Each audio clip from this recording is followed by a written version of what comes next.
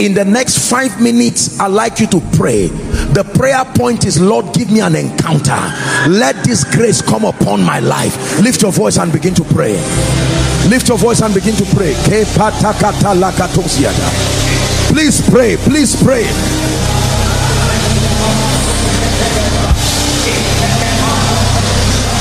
Supernatural. It's time to command the supernatural.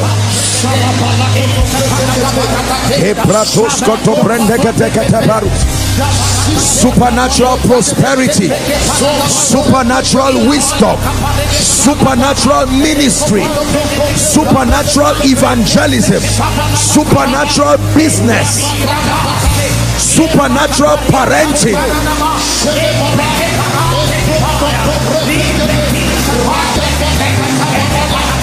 Pray.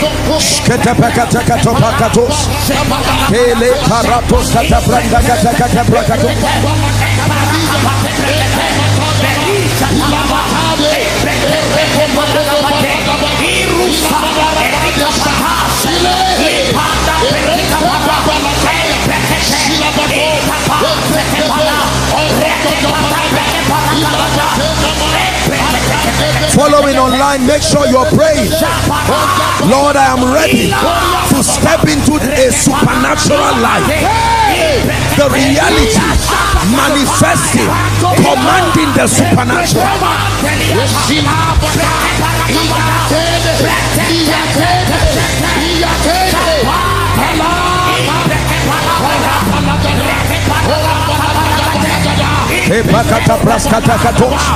Man of God, pray.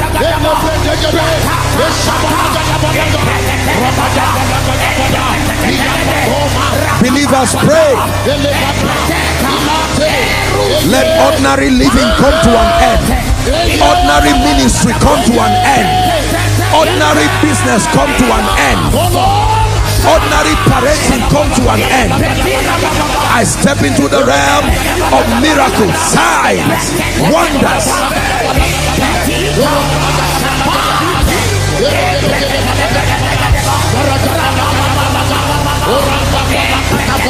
Results that confound principalities and powers.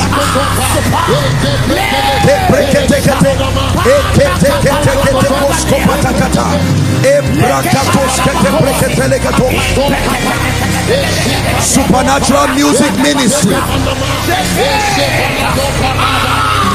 Are you praying? Don't be distracted. Pray.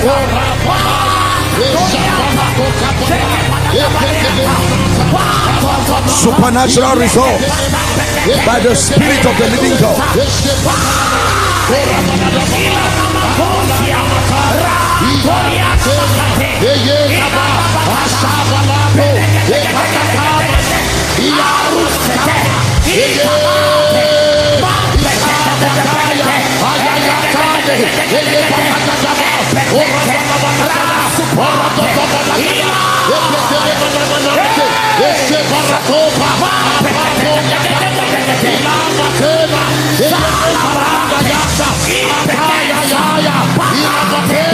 It's time to shift levels in the spirit.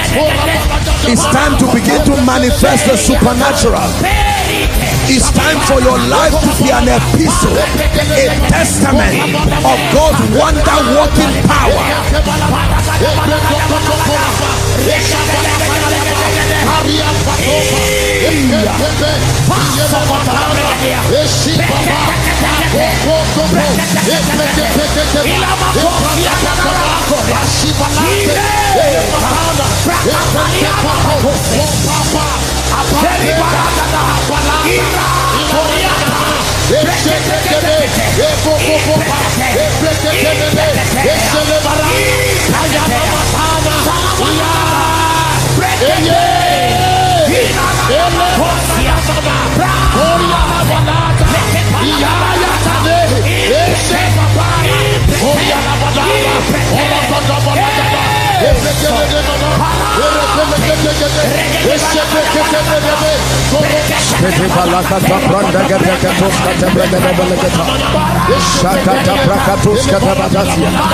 Are you praying?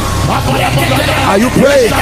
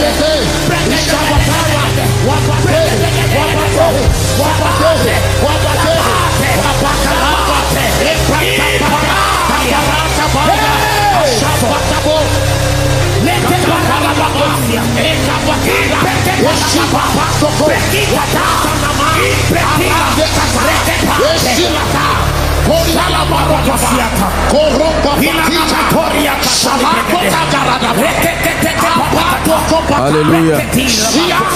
In the name of Jesus. Fire, fire, fire. Fire fall on me. Fire, fire, fire. Fire fall on me.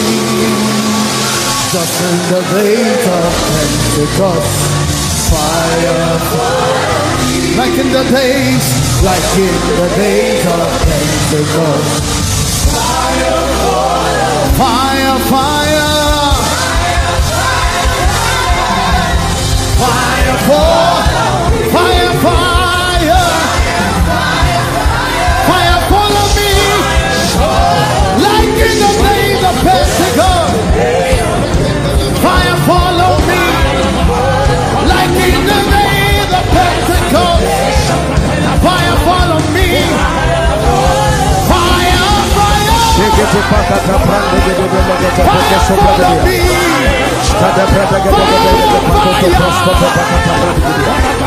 Fire follow me, like in the days of Pentecost.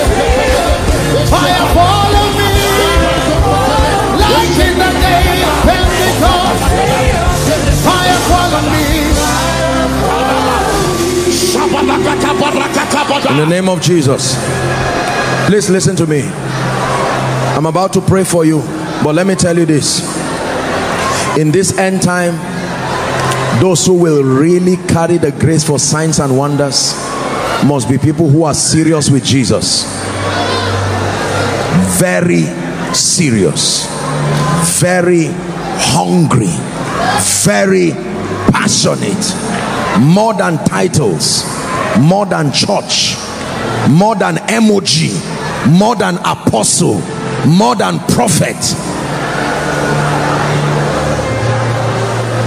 I want to pray for you now. We are here for you. Come and do what you do. We are here for you. Come and do what you do.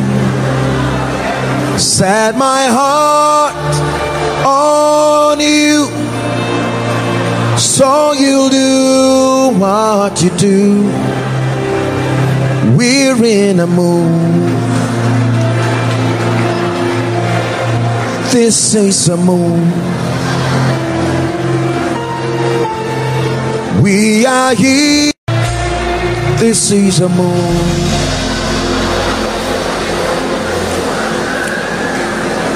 When Peter and John came to the man at Gate Beautiful, he said, silver and gold I do not have. He said, but such as I have give I unto you. Listen to me. I don't mean to be arrogant, but let me tell you this. When it has to do with the supernatural, I know what I am saying. I have enjoyed the mercies of God even on this wise. I know what a supernatural life will do to you, your ministry, your business, your life. It is Jesus we are looking up to, but it is men that he uses. I'd like you to open your heart in the next 2 or 3 minutes. Believe with your heart. Just help those under the anointing. I have had many encounters in my life. I've only said a few of them. It is on the authority of Scripture, the ministry of the Holy Spirit, and the privilege of these encounters. I myself have been a recipient of the graces of those that have gone ahead. It is not everything that has come just directly by my own personal encounter. We have met many people. There are those who have gone ahead even in ministry. There are those who have demonstrated a supernatural life. Though we are few, we're surrounded by many who have crossed that river before. We are not the first. You are not the first to do supernatural business. John D. Rockefeller. These are men and women who encountered grace. You are not the first to do supernatural ministry. Oh dear. Scripture and history is full of men and women who shook the earth in their lifetime. You're not the first to have a supernatural career. Ask Daniel. Through the reign of 4 kings, he remained on top. Regardless who was in power, he remained on top. There was a grace, and they said an excellent spirit, not an excellent talent, an excellent spirit was at work in him. You're not the first to be intellectually supported by the Spirit of God. There were Hebrew boys who were 10 times better. 10 times better. Let me pray for you now.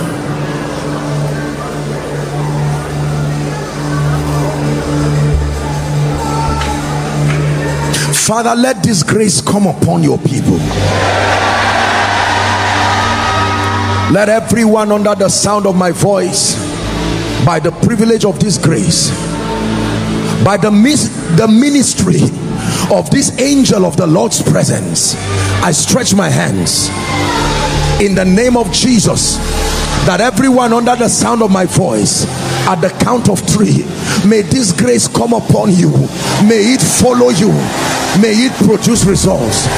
1, 2, 3. Take that grace now. Take that grace now.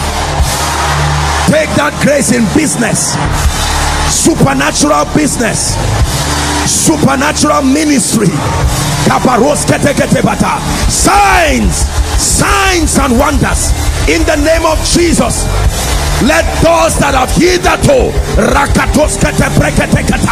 I command those gates be open hither and thither in the name of Jesus Christ. Be open hither and thither in the name of Jesus Christ. Hear me. In the morning, in the afternoon, in the evening, in the night, manifest the supernatural.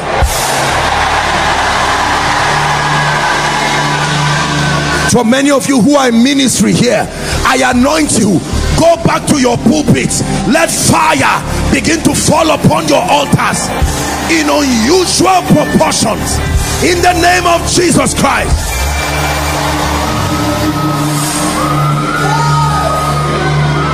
Everything that has been happening in your life by a natural sequence, we place grace upon it, and we command in the name of Jesus quantum leaps, geometric proportions of results. Where you have been praying naturally, I place grace upon you. May your ministry of prayer step into a supernatural dimension. May your ministry of word study step into a supernatural dimension.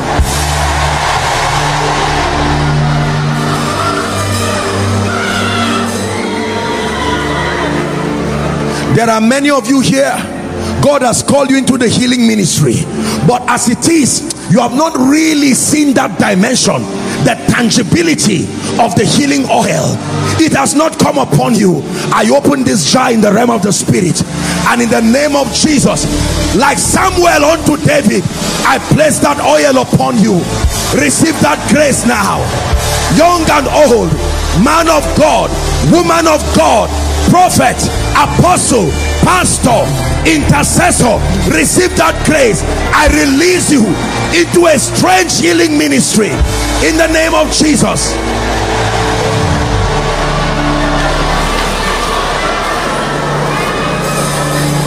We have a financial series coming, but let me pray over your finances.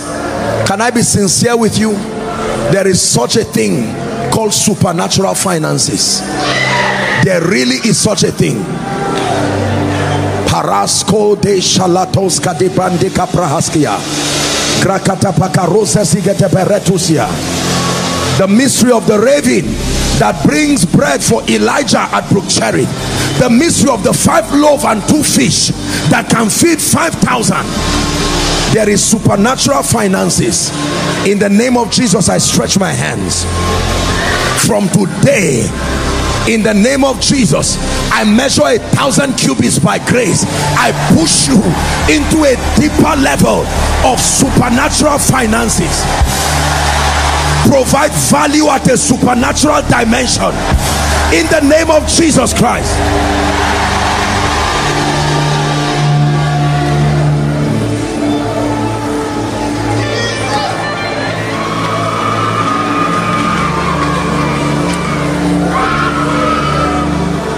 One last prayer. For many of you, you have been making progress, but the progress is too slow relative to your destiny. In the name of Jesus,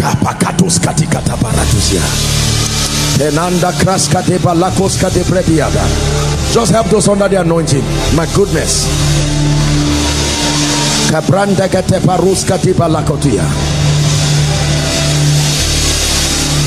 Hear me. Wherever you should have been, but because you did not have the supernatural advantage, you have not arrived here yet. I stand by the rod of the prophetic in the name of Jesus. Between now and the end of September, please hear me, I stand as touching the God of my covenant. Go forward, go forward. I push you by prophecy in the name of Jesus Christ. Help them, please. Go forward in the name of Jesus Christ.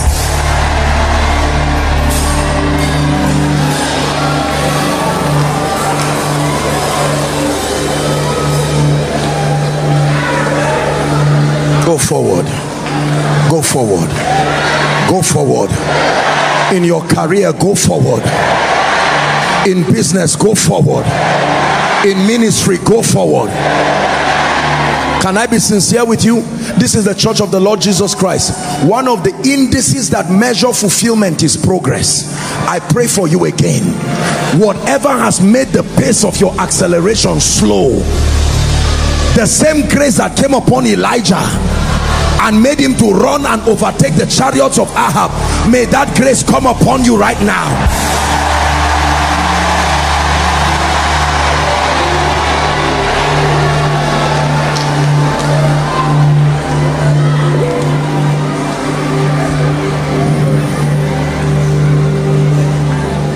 And every force that will want to fight this prophecy, in the name of Jesus, by the privilege of God's grace, he has given us a key of David, the key that opens a door that no man can shut, and can shut a door that no man can open.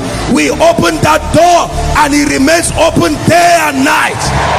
We open that door, it remains open day and night. By the mystery of the key of David, that door will never be shut day or night in the name of Jesus.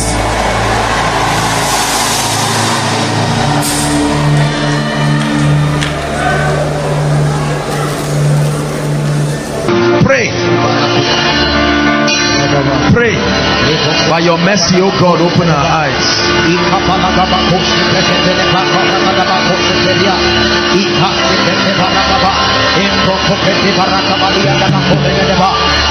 Shapakata preskata brandega subrata.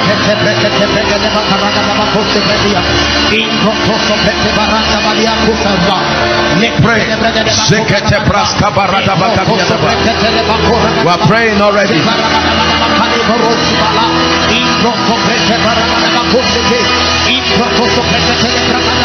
Holy, holy, holy.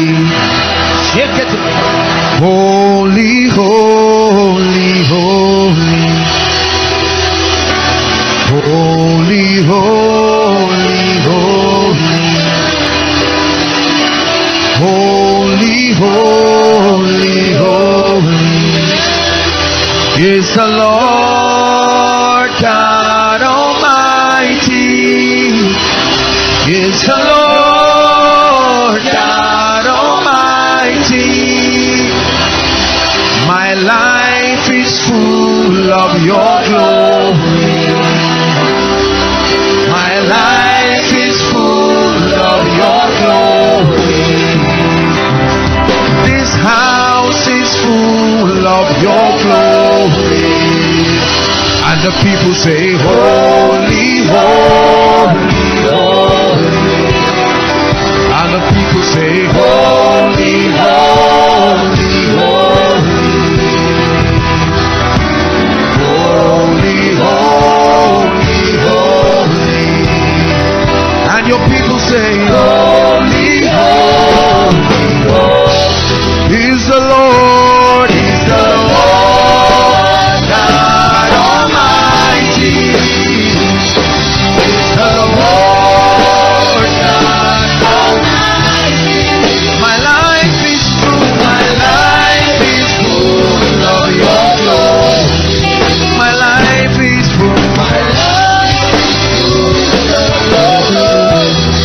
my life is full, my life is full of your glory. Hallelujah. Listen, please open up your spirit to these 4 keys that I will be sharing with you. The first key that governs the mystery of answered prayer is that before your prayer touches the throne room, it must be heartfelt. The first key to the kind of prayer and petition that will move heaven is a prayer that moves you first. Are we together? Let me assure you that God is not playing games with men. If your prayer cannot move you, it will not move heaven. Are we together? The Bible says, James chapter 5, please give us verse 15. If you can give us from Amplified, James 5:16. We have to really be fast. There's a lot of prayer tonight. There's a lot of prayer. James 5:16. 16. I like us to read. It says, confess to one another therefore your faults, your slips and false steps and so on and so forth, and pray also for one another that you may be healed and restored. I want us to read the B part from the earnest. Ready? 1, 2, read. The earnest, heartfelt, continued prayer of a righteous man does what? Makes tremendous power available, dynamic in its working. The Bible was teaching us how to pray, the kind of prayer that will touch heaven, and it's in the character of scripture to use a figure that typifies God's idea of prayer.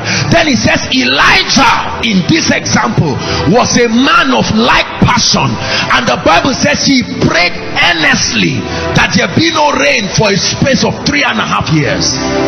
Elijah shut the heavens and put the key in his pocket. He said, there shall be no rain except at my word. And then the Bible says when it was time for the rain to fall, right, Elijah began to pray. He prayed the first time, putting his head beneath his knees, and he cried and travailed. Let me tell you, the kind of prayer that touches heaven is the kind of prayer where you pray and forget who is by your side. You're not looking at makeup or suits or conscious of whether I'm sweating. No, it must be heartfelt from the depth of your spirit. Are we together? Hannah kept crying every time at Shiloh, but a time came she prayed a heartfelt prayer. The Bible says before the altar she poured her soul to a point that Eli the prophet said, why is this woman drunk? How can you come to the altar drunk? And he said, my Lord, I am not drunk, but a woman that is pouring her soul before God. And the Spirit of God spoke through the prophet. Let me tell you something. The kind of prayer that shakes heaven is prayer that is heartfelt. The way a lot of believers pray, you will know that you do not expect an answer. Are we together? Yeah. You pray with all your heart. The Bible says Jesus prayed at Gethsemane. It was so heartfelt, his sweat was like drops of blood. Same prayer without changing it 3 times, and he sustained strength from heaven and was ready for the cross. Are we together? Are you ready to pray? As I mentioned, the king will pray, and at the end of the 4th key I will give us some prayer requests and we'll pray. Heartfelt prayer. Heartfelt prayer. When we say pray, you see a lot of people strolling around chewing gums. You see, that kind of prayer, let me tell you something. I'm not being religious with you. There is a law. You are contending against forces. It's like an aeroplane attempting to ride. It must move, and the law of aerodynamics must sustain capacity to overcome the law of gravity. The flesh has its encumbrances, and the moment you begin to pray, the flesh will exert a weight upon you, but it takes power. Everybody say power. As you generate power in the spirit, it's like a flight. Your flesh is weak, you are feeling sleepy, but you understand the law of spiritual superiority, that as it is in the spirit, so it will manifest. Your spirit is strong, but the Bible says the flesh is weak. It's up to you to yield to the weakness of the flesh and not pray, or keep praying. You don't receive strength to continue praying. It is in the prayer, all of a sudden, when your flesh is weak. Have you prayed to a point that you did not even expect you had strength for 10 minutes? Keep praying. As you keep praying, you are weak. The devil keeps sending all kinds of thoughts in your mind. Just keep praying. The secret is to continue. I tell you, there is an escape velocity in the spirit. There is a level you will get to that it will no longer be your flesh. At that level, the Spirit of God takes over. Lift your voice and pray. Blast in tongues. A heartfelt prayer. Walk around. Don't just sit at your seat strolling carelessly.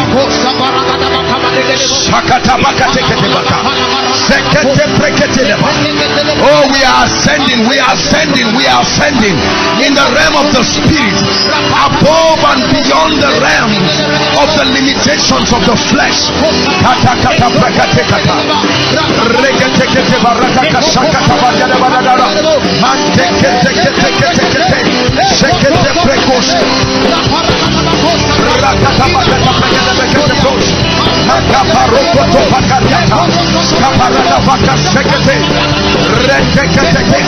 I assure you, your spirit is willing.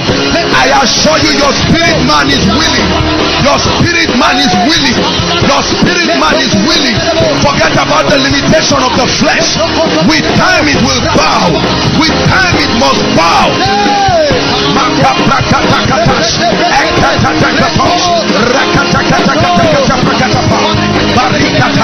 There is a supply of grace and spirit power upon you. Grace to travail. Make it a proscoto parakata. Shakata pakarakate. Enter zakataka. The heartfelt, effectual, heartfelt, effectual, heartfelt, effectual, heartfelt, effectual, heartfelt, effectual.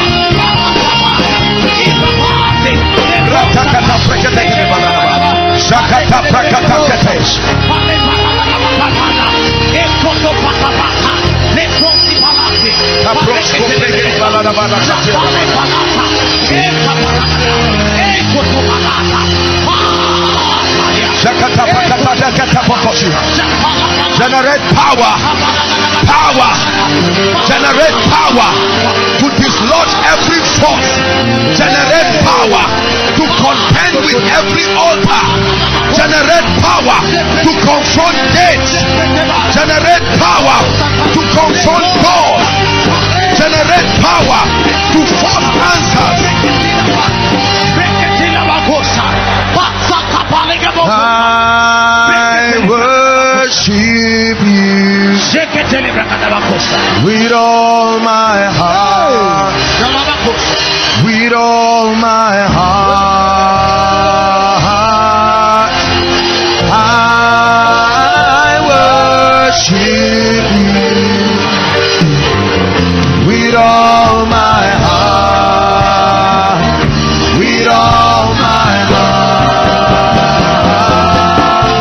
Lord, I worship you. With all my heart, with all my heart. Hallelujah. Hallelujah. Praise the Lord. Hallelujah. Hallelujah. Now listen, I want to teach you the legal dimension of prayer. Are we together?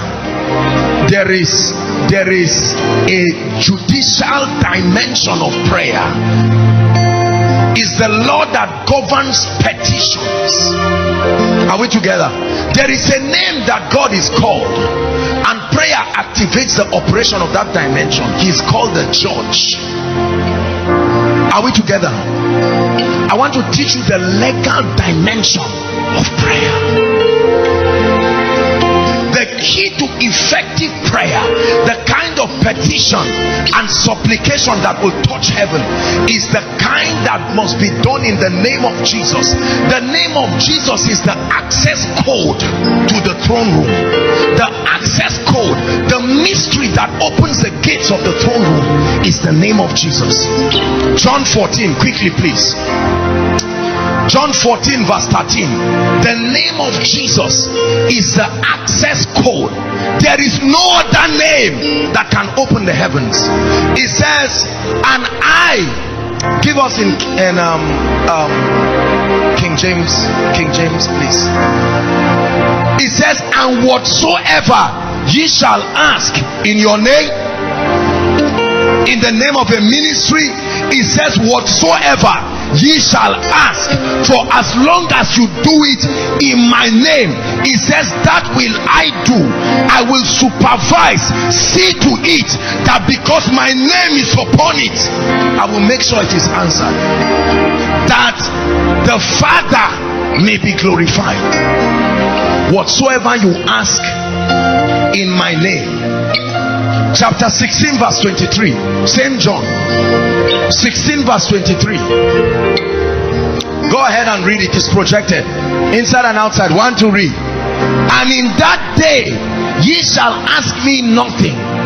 Verily, verily, I say unto you, whatsoever ye shall ask the Father in my name, he will give it you.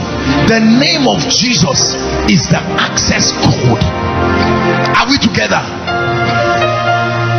The attention of the Father is only attracted when any man stepping in the name, standing in the office and upon the strength of that which Christ has done. The name of Jesus, a representation of his finished work and his legal standing before God, is the same basis we have. The Bible says, let us therefore come before him boldly. Access the throne of grace boldly, not in our righteousness, not based on our goodness. Are we together? But we stand upon the name. The name of Jesus is a representation of all that Christ did. The name of Jesus reminds the Father of the revelation of what Jesus did, which is a revelation of his love for man. Listen, you will never get anything from God based on your self-righteousness. It's got to be the law of petition, is that you must stand in the righteousness of Christ to be heard, because the Bible says our righteousness is as filthy rags. So we come in his name, not based on our qualification. Are we together? We are going to pray and say, Father, I make these petitions tonight as touching your righteousness, as touching your love, as touching your willingness to answer me. Lift your voice and pray. Go ahead and pray. Go ahead and pray. The name of Jesus.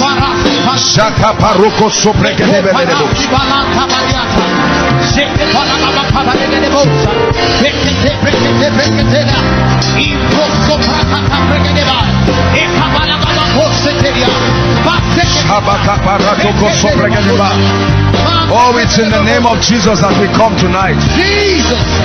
It's in the name of Jesus that we come tonight. Jesus. It's in the name of Jesus that we come tonight. It's not in the name of a man. It's not in the name of an idol.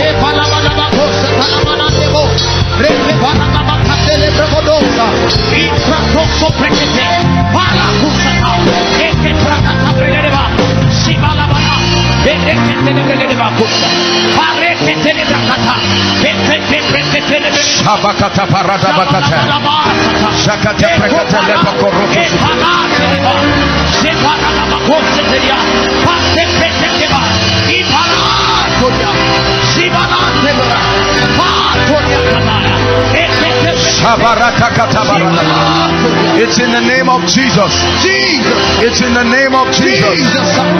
Jesus.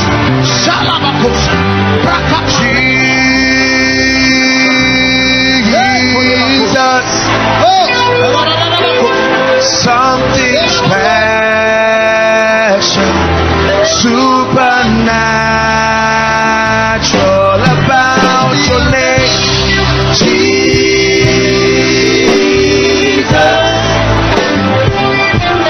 Something happens when I mention your name. Hallelujah. Hallelujah. Number 3, listen. If you must pray the kind of prayer that heaven will respond to, then that prayer must be in accordance to the will of God. Now don't play with this. This is where I believe a lot of people get cheated in the ministry of prayer. Their prayer may be heartfelt, their prayer may be in the name of Jesus, but it's often not in accordance to the will of God. Listen, when you begin to make petitions in the realm of the spirit, imagine yourself standing in a law court. Give us Isaiah 41 verse 21. Listen to what the prophet teaches us about prayer. Isaiah 41 verse 21, please. Everyone please read. 1, 2, go. Produce your cause, saith the Lord. Bring forth your strong reasons, saith the King of Jacob. Why should the door be open to you? Bring forth your strong reason. The prayer of lamentation only gives you a psychological consolation, but I assure you it will not touch heaven. Every challenge in your life is the accuser's voice over your destiny, and if you are to speak, you are standing before that court of justice. Your petition, on what ground should I be blessed? Father, your word says, if I am willing and obedient, I will eat the good of the land. Lord, I am willing and have been obedient to your principles, therefore I deserve to eat the good of the land. I place a demand on the strength of this reality. That's how to pray. You don't pray emotional prayer. You don't stand on stage and speak opinions and talk nonsense. The only thing that challenges the voice of the accuser is the word of God, which is a testament of his will. Show me why God must give you a child.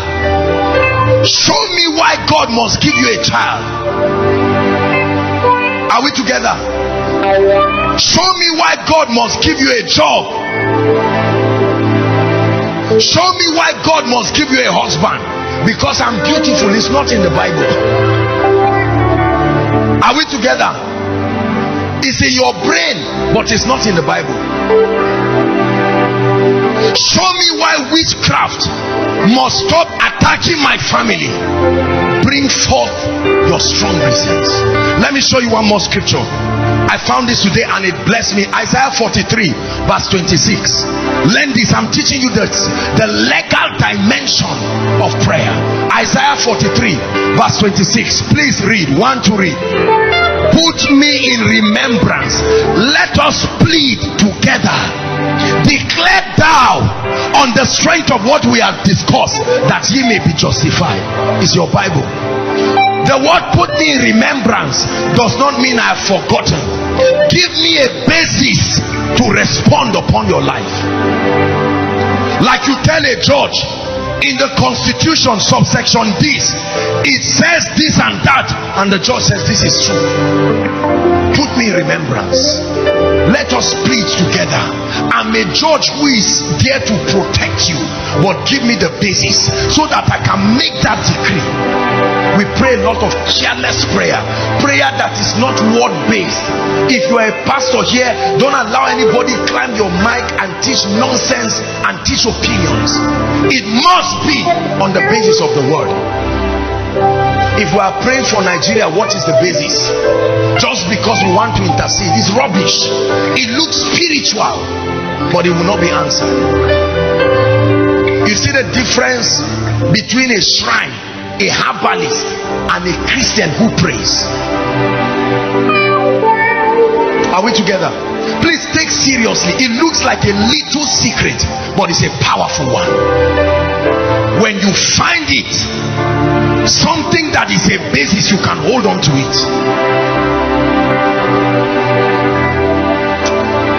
When you read Isaiah 38, the Bible talks about a man called Hezekiah, and the Bible says Prophet Isaiah came and told Hezekiah, pack up your things, you will not recover from this sickness, you will die.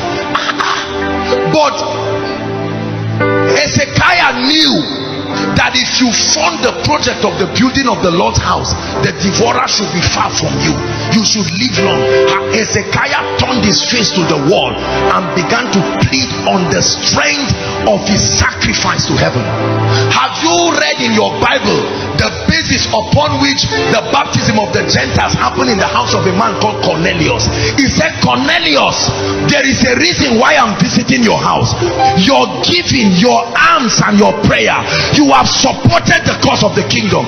There was a woman who died in the Bible called Dorcas. When she died, there was a basis to bring her back to life. The widow said, look, she sold clothes for us, and I don't know, was it Paul or Peter now? Peter had to say, no, there is a basis for this woman to return back. I want to ask you a question. Why do you think you should not suffer in 2016? Because I'm a Christian, you are joking. They are a kind of people that the Bible says he reproves kings for them. Are you part of it? Before you claim a blessing, find out whether you qualify for the conditions. The Bible does not talk to everybody. In the Bible, demons spoke, donkeys spoke. Where is your rhema? Where is the word that you will use as your basis? Are we together? When they stopped Daniel from praying, the scripture Pastor Alpha shared, listen, when Solomon dedicated the temple, part of the covenant he entered with God was that anyone who turned to Jerusalem temple, let that be a basis. Lord, remember the seeds that were used to build this temple.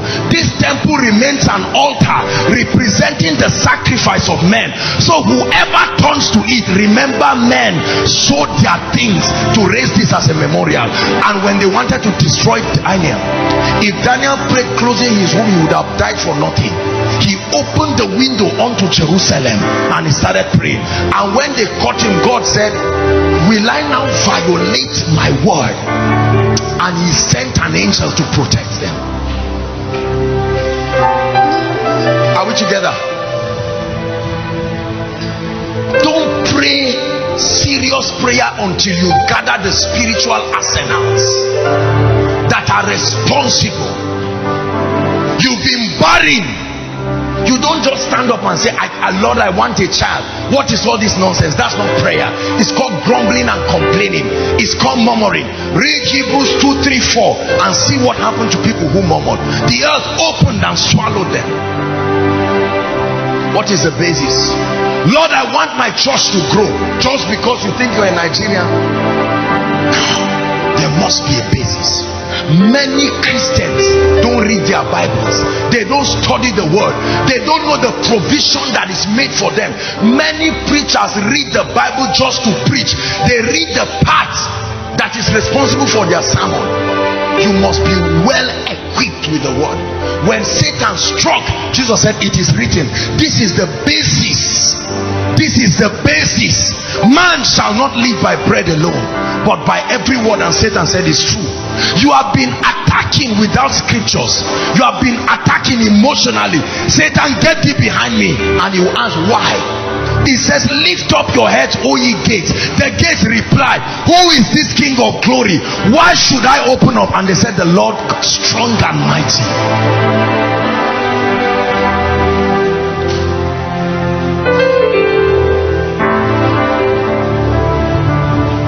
You must pray according to the word.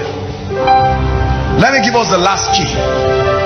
The Bible says to always wrap up your prayer with thanksgiving. A very simple but powerful mystery. Philippians chapter 4 from verse 6 to 7. It says, be anxious for nothing. Right? Be anxious for nothing, but in everything, it says, by prayer and supplication, then with it thanksgiving, it says, make your request known. Make your request known. Be anxious for nothing, but in everything, as you pray, not by complaining, make your request with thanksgiving.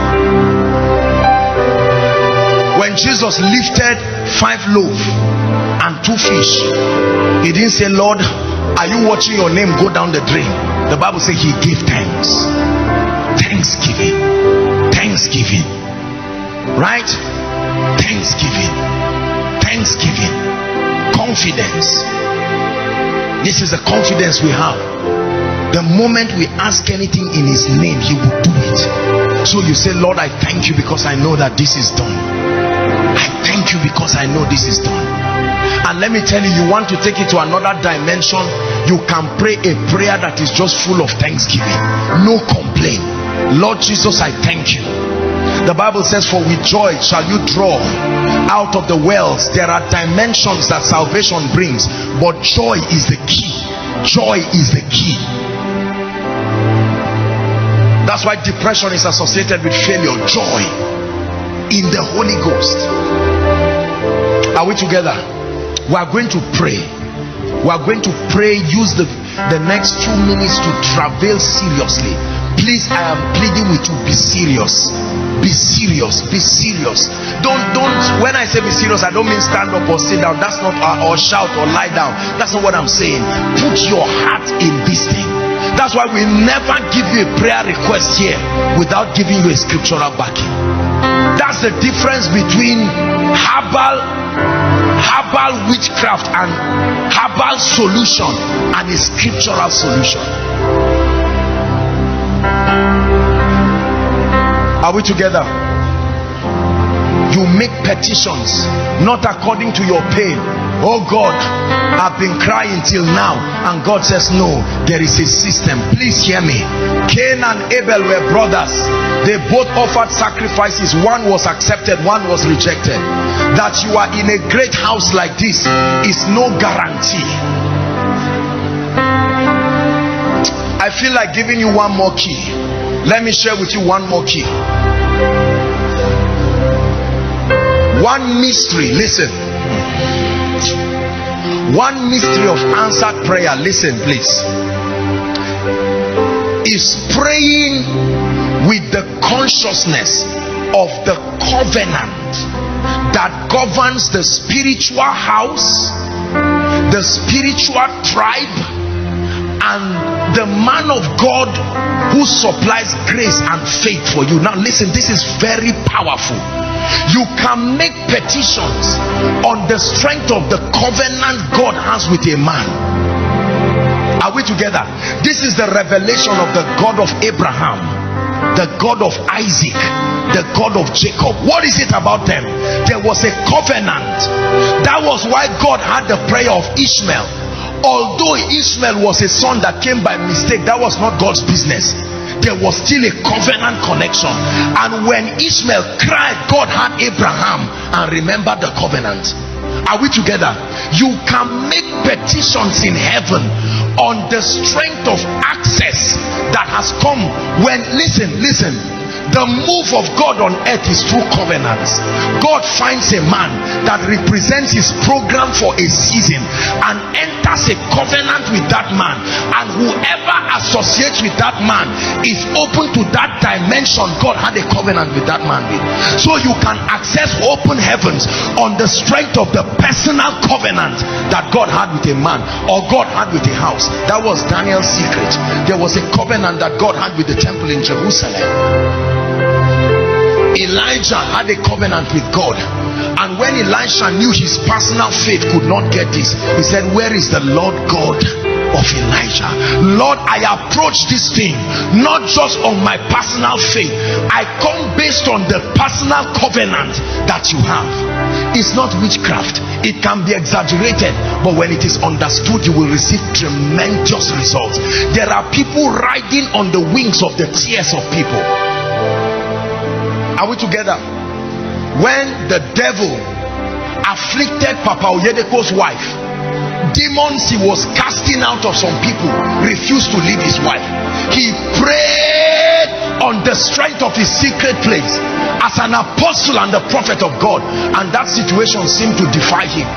And then they went to Papa Adeboye, his spiritual father, and Adeboye said, Lord, I have a covenant with you that I will not bury any of my children. Remember that covenant. That devil gave way. At once he gave way. Listen, there are altars that can speak for men. It's a provision in the kingdom to give you easy breakthrough. Are we together? If you do not understand this, you will die like a chicken. Not every result is on the basis of your personal faith. You can invoke covenants, and God is a God that is a covenant keeping God. There are men and women on earth on the strength of certain assignments that God gave them. There are ministries that God entered a personal covenant with them. It's a covenant of answered prayer.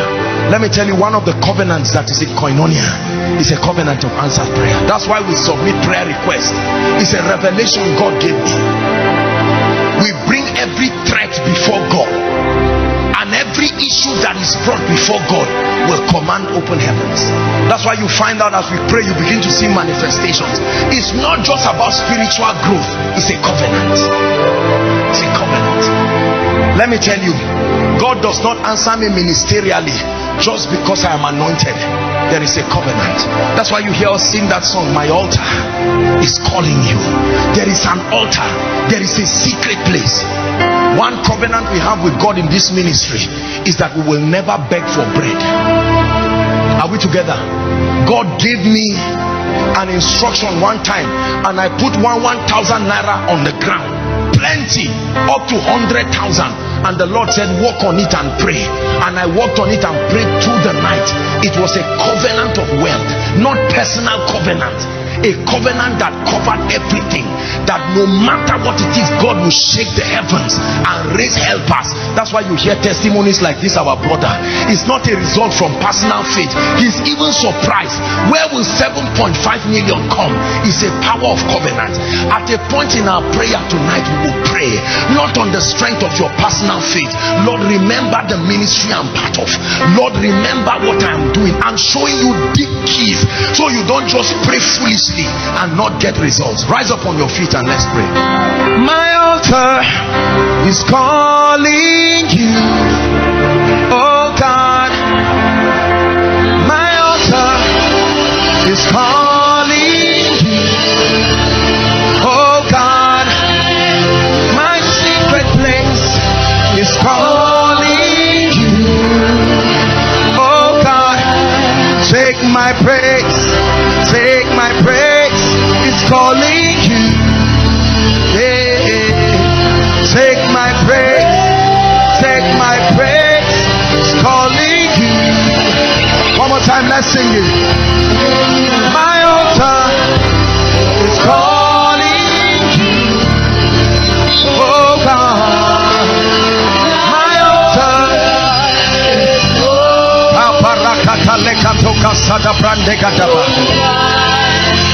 My altar.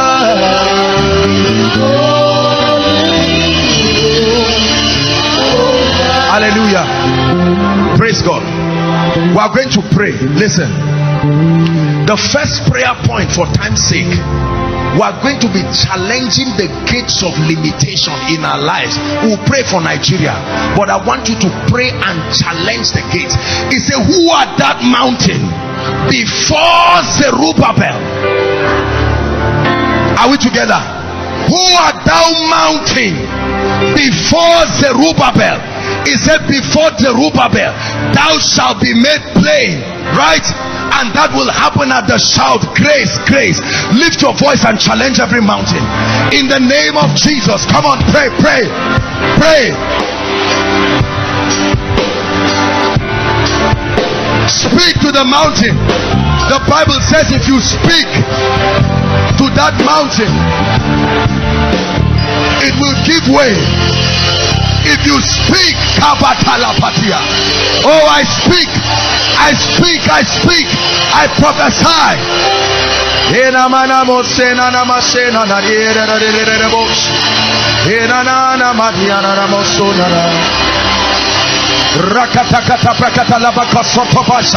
I command limitation in my life.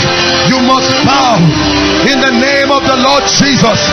I command every limitation mocking the grace of God in my life, every limitation mocking the power of God in my life, I challenge you in the name of Jesus. I command that Dagon, you must bow. I command that Dagon, you must bow. I command that Dagon, you must bow. That Dagon of joblessness, that Dagon of poverty, that Dagon of stagnation. Oh, I command you in the name of the Lord God, whose I am and whom I serve.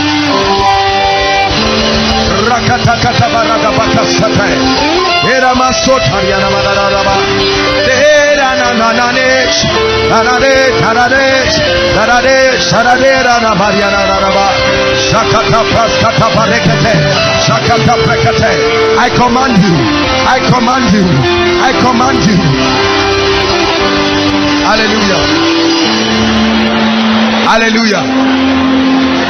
Hallelujah. Hallelujah.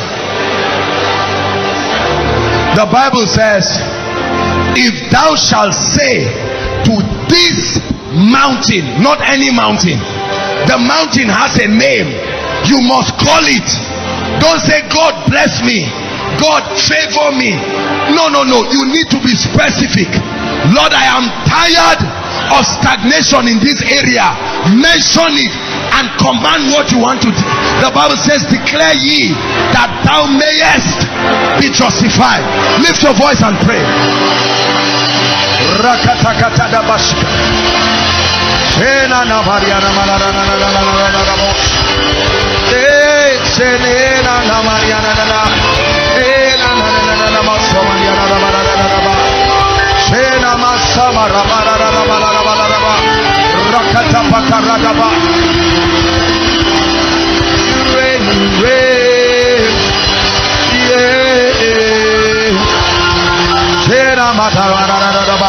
Command it. Call it by name. Poverty, I call you by name. Barrenness, I call you by name. I command you, clear up my path. Limitation, I call you by name. I call you by name. I call you by name. You are a devil. I command you to give way.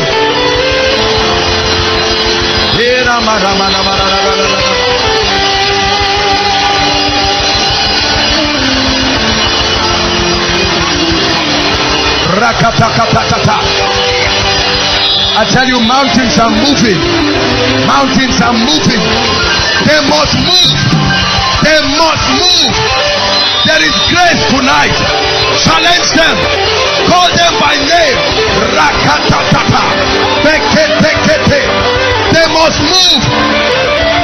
If thou shalt say to this mountain, if thou shalt say to this mountain,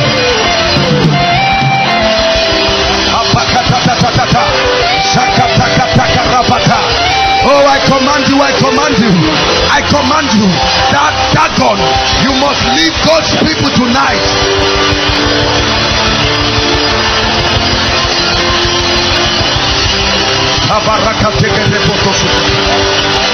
Hallelujah. Hallelujah. Praise the Lord. Are we together? There is a mystery that exempts men from the plagues and the perils that come upon the earth.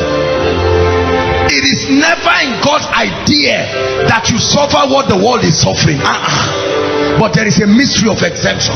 There are certain things that are written judgments. You cannot stop the judgment. It must come. But what happens is that there is an exemption. When the flood was about to come, he told Noah, build an ark. This flood, no one can stop it from coming, but I can exempt you. Build an ark. Are we together? Pharaoh had a dream. A famine was coming after 7 years. Nothing will stop it. But there was a mystery. A strategy was revealed to Joseph. All through scripture, there have been famines. In Samaria, there was famine, but the prophet was not hungry. There was a mystery that sustained him. When it was time for breakthrough, he knew what to do. The Bible says there was a particular location. Please hear me. Hear me. You have to convince yourself that you are different. Don't call what they call conspiracy. The Bible says when men say there is a casting down. Are we together? We want to challenge that spirit that wants to include you in the sufferings that people are going through. Agreed, there's a lot of financial hardship. Agreed, there's a lot of downsizing. But do you not know that when men say there is a casting down, for you there is a lifting up? You've got to believe it. Are we together? Are we together? Isaiah 45 verse 1 and 3. Quickly please, media help us. Isaiah 45. My spirit is fired up. Thus saith the Lord to his anointed Cyrus, whose right hand I have holden. I have to subdue nations before him. What did God say he will do? I will loose the loins of kings, to open before him the two-leaved gates. And he says the gate shall not be shut. Next verse. I will go before you. Say amen. The last time God went before certain people in praise, when they got there, they found out the people had died. When God goes before you, he makes every crooked path straight. He says, I will go before you and make the crooked places what? Straight. I will break in pieces. Come on now. That's what happens when God is before you. I will break in pieces. It didn't say I will open. I will break it in pieces and cut in sunder the brass of iron. This is a prophecy for you now. Verse 3. And I will give you the treasures of darkness. Hold on. Listen. There are treasures reserved for times of recession. They are called treasures of darkness. They are not the one you see with your physical eyes. They are reserved.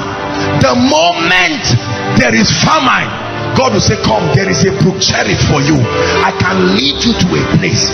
I'd like you to pray and say, Lord, I invoke the mystery of exemption upon my life. I cannot be part of the tears of men. Lift your voice and pray. It's for your glory. for myself, for my family. Are you praying, Koinonia?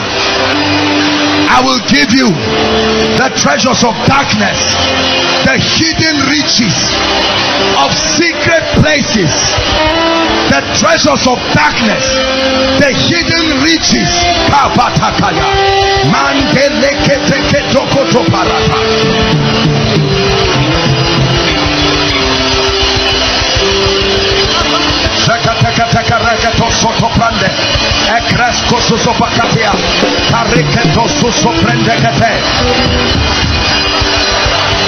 Pray. You're not wasting your time. I exempt myself. Hallelujah. Hallelujah. Hallelujah. Look at me. There are two instruments of exemption from scripture. Are we together? The first instrument of exemption is the blood. When the last plague was about to be revealed, he told them, he said, get a lamb, cut that lamb, drain the blood, put it upon your lintel. Whether you have personal faith or not, that's not the issue. Once I see the blood, I pass by. Listen, it was a mystery. As far as the angel of death was concerned, he killed everybody. But when he got to some homes, they were already dead, and so he passed. There was no need killing them. The blood was a sign that someone had died for them, and so the angel passed. And everywhere he did not see it. Let me tell you, there is a mark upon the saints. Please hear me. This thing you call recession and suffering is a spirit. It has eyes. It knows where to go to. Are we together? I'd like you to pray and plead the blood for the purpose of exemption upon your life and your family. Lift up your voice and pray. Oh, plead the blood.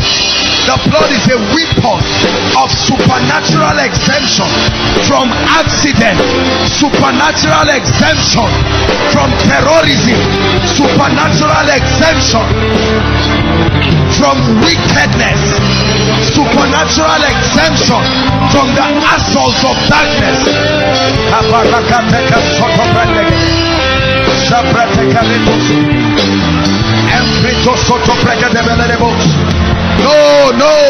No death, no death.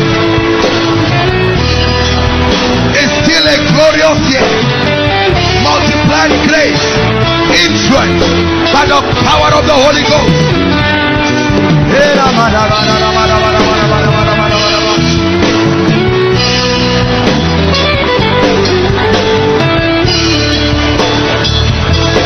Hallelujah. Hallelujah. Are we praying? The second instrument of exemption is called favor. The second instrument of supernatural exemption is called favor.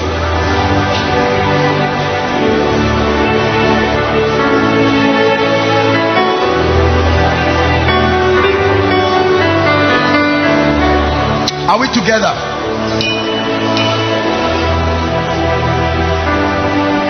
Psalm 45.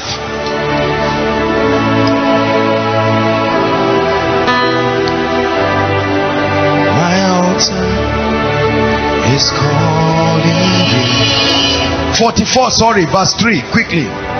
Psalm 44.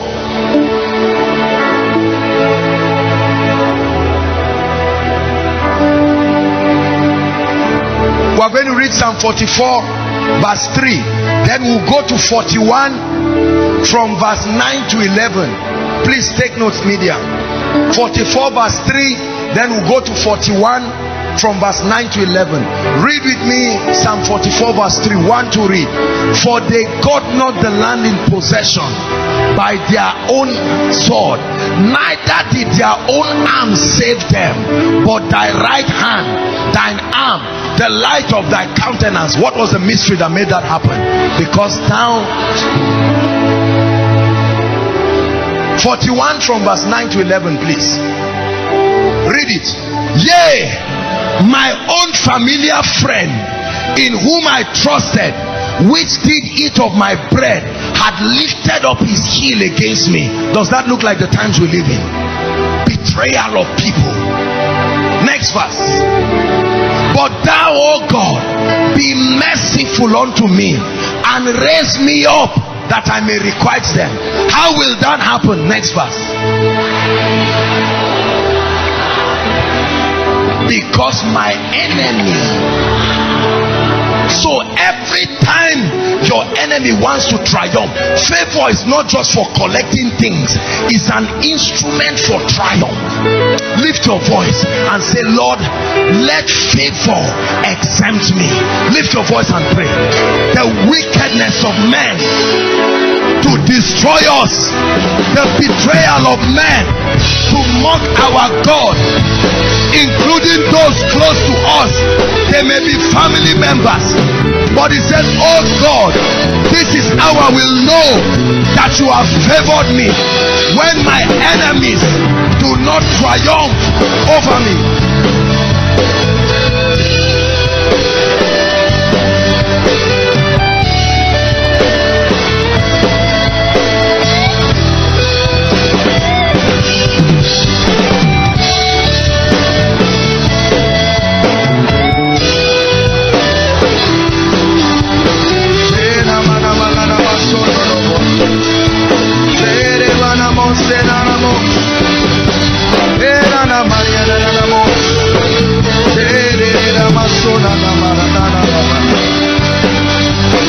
Hallelujah.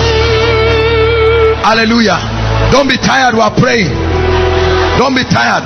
Isaiah 54, please. Isaiah 54. We are reading the first 3 verses. We want to challenge stagnation and barrenness of every kind. It's time for you to move forward. Are we together? 1, 2, read.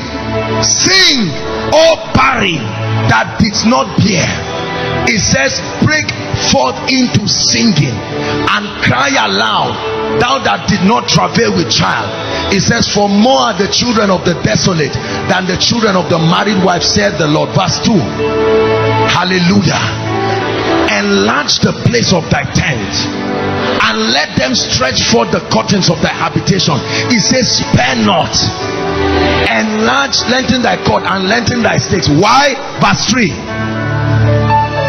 For thou shalt break forth on the right hand and on the left, and thy seed shall inherit the Gentiles and make the desolate cities. I'd like us to pray. We are going to pray the prayer of Jabez. Oh God, enlarge my territory. Lift your voice and pray. This dimension, this level, take me higher, take me deeper. Enlarge my coast, increase my influence. Enlarge my coast, increase my influence.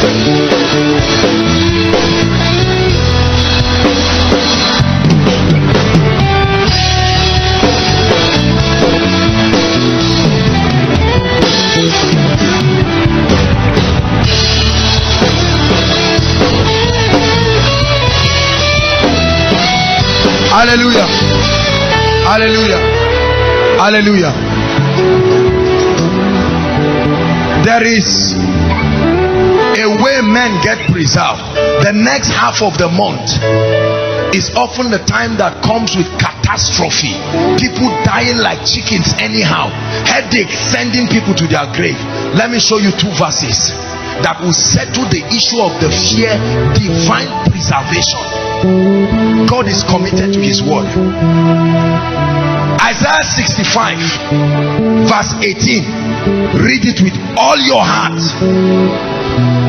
and then we'll go to verse 19 and read down to 24 or 23. Are we together? Everybody read, please. Verse 8. Verse 8. Did I say 18? I'm sorry. Verse 8. 65 verse 8. Go ahead, read. 1 to read. As the new wine is found in the cluster, And one saith, destroy it not. Why? For there is a blessing in it. So will I do for my servant's sake, that I may not destroy them all. So as the destroyer is going around, there are some people, he says, because there is a blessing, he said, destroy it not. Are we together? Go to verse 19. Verse 19, same verse. We're reading down to 23. I want you to receive it and believe it with all your heart. And I will rejoice in Joshua Selman, and joy in my people, and the voice of weeping shall no more be heard in her, nor the voice of what? Next verse. There shall be no more then infant of days. Hold on. Premature death. There shall be no more infant of days. It says, nor an old man that has not what? Filled his days. It says, for a child will be how old? It's in your Bible. For a child shall die 100 years old, but a sinner being 100 years old shall be accursed. 21, we're reading back to 23. And they shall build houses and inhabit them. Listen, when the waster comes, it makes you labor. When it's time to enjoy, something happens. But he said they shall build houses and inhabit them. They shall plant vineyards and then they shall eat of them. 22.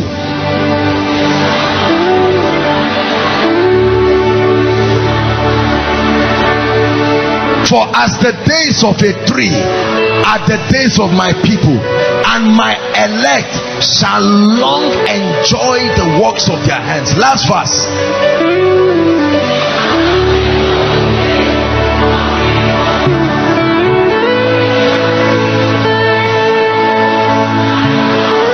You're going to pray and say, Lord, by the blessing preserve me. The blessing upon my life preserves me supernaturally. Lift your voice and pray. Preserving you from destruction. Destroy it not, for there is a blessing upon it. Destroy it not, for there is a blessing upon it.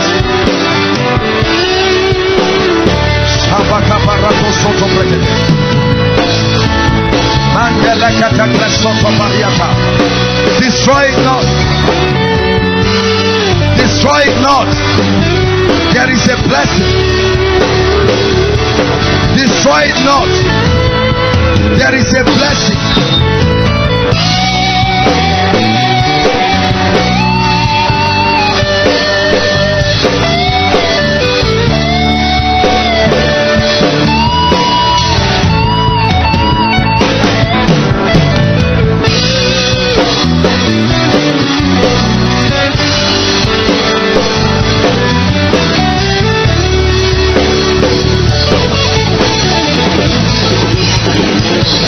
Hallelujah. Hallelujah. We are going to pray for Nigeria. Hallelujah. By the grace of God, we are not only spiritual people, we are agents of national transformation. Are we together? We are not irresponsible citizens in this nation. It's obvious that the leaders and the governments of nations are confused. They act bold, but we know they do not know what they are doing, and we are not surprised because the Bible said so. Are we together? But let me show you a scripture as we pray for Nigeria. It's a scripture that will bless you.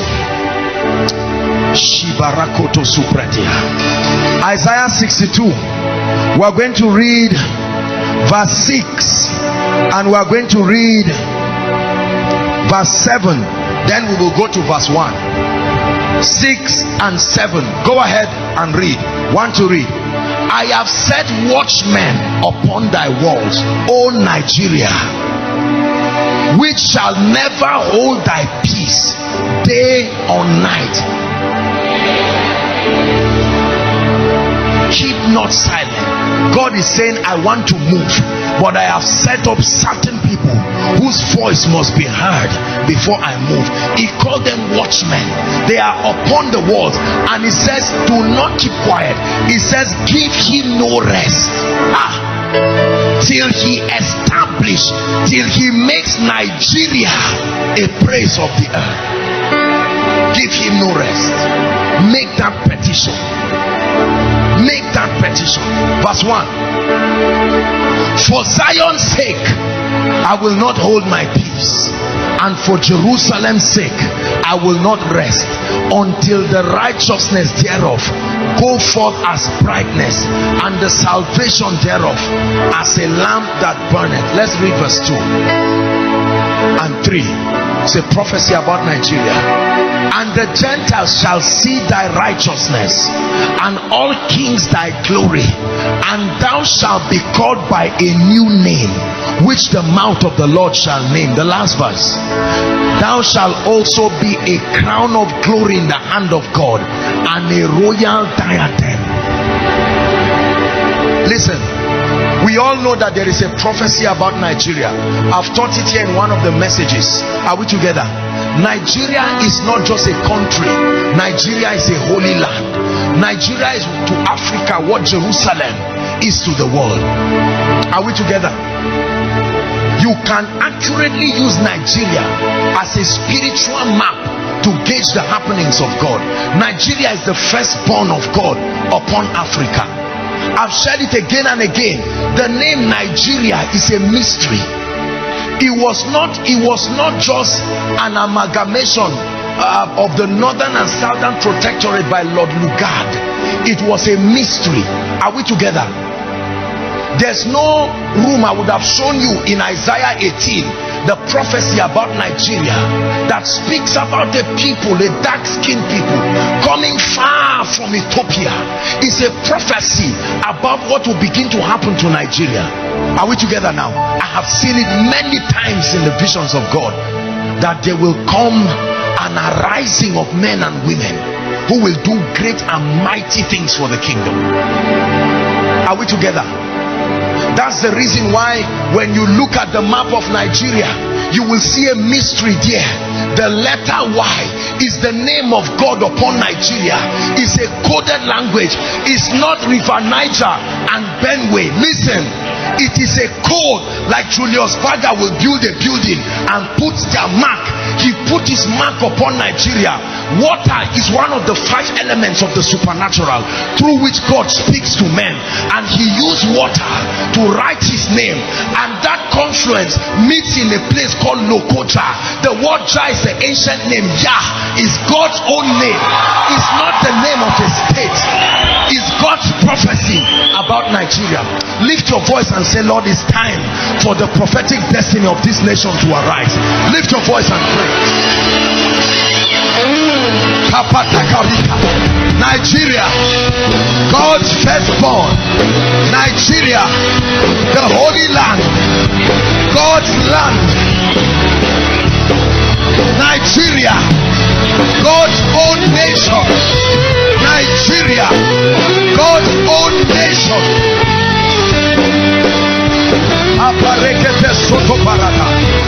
Lord, we command every spirit, Lord, we command every power.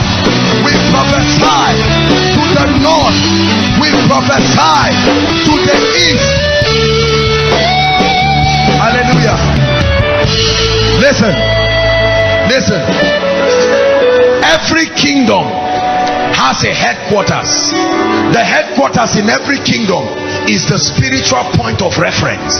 The throne room is the point of reference in heaven. Everything in heaven emanates from the throne room. It is God's administrative center of activity. Are we together? Washington DC is the administrative center.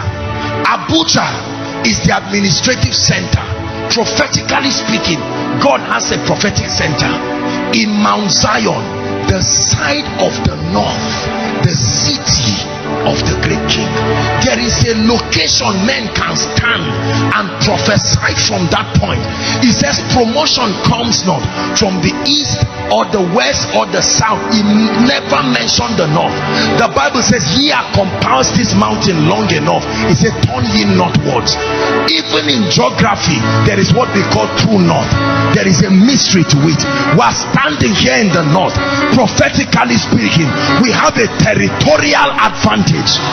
Listen, I want you to take advantage. I'm teaching you deep prophetic mysteries of intercession. You don't just pray foolishly. Your soil is matching the north.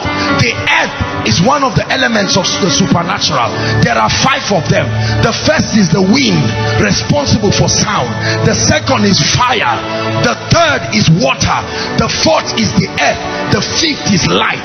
Every spiritual communication of God comes through these conduits, and the earth is a universal point of contact. We are standing in the north. From this point, it said, from where thou art, lift up your eyes. I'd like us to prophesy to the borders of Nigeria. We are standing upon the north, the side of the north, the city of the great king. Stretch your hands to the heavens. Speak to the gates. We call our gates peace. We command the spiritual borders of this nation to be secured from terrorism.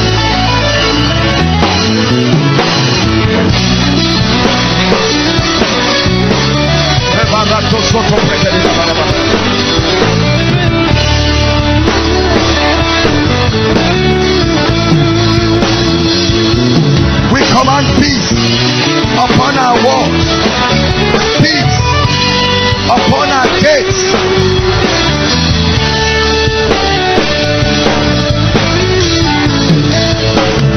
Hallelujah. Hallelujah. We'll soon round up. We're praying. I want us to pray for our families. Many of our family members are confused. No matter how much you succeed in life, if your family members don't catch along, they will draw you back. Are we together? Are we together? We are going to pray. There are many families suffering.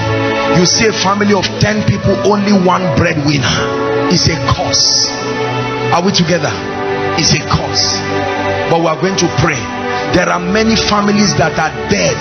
Once upon a time they were rich. Once upon a time they were blessed. Once upon a time they were walking. Now they were dead. In Ezekiel 37, it says, Son of man, can these bones live? They were an army.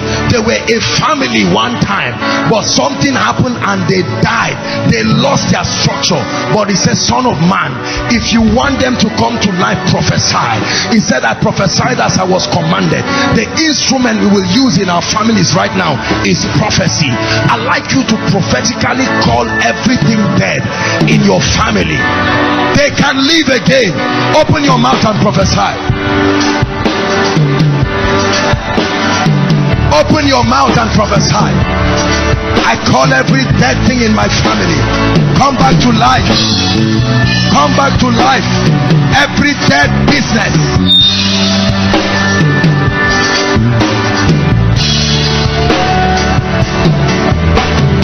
come back to life.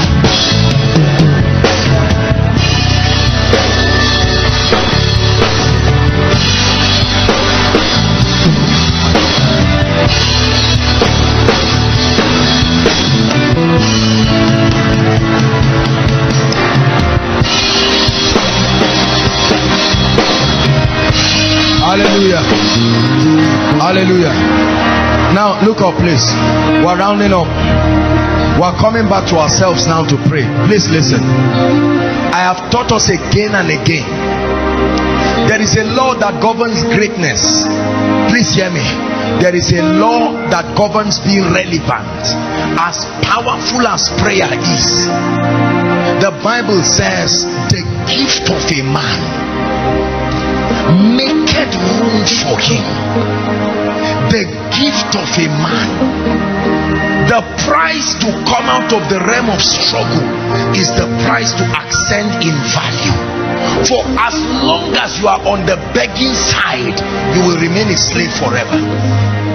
Are we together? For as long as you are in the begging side, please hear me. I don't want to fool you. Not everybody is feeling the heat in Nigeria. There are people whose value and gift is too great for them to feel any heat. Are we together? There are people, this is the best year so far for them. No, I'm not saying by faith. It literally is.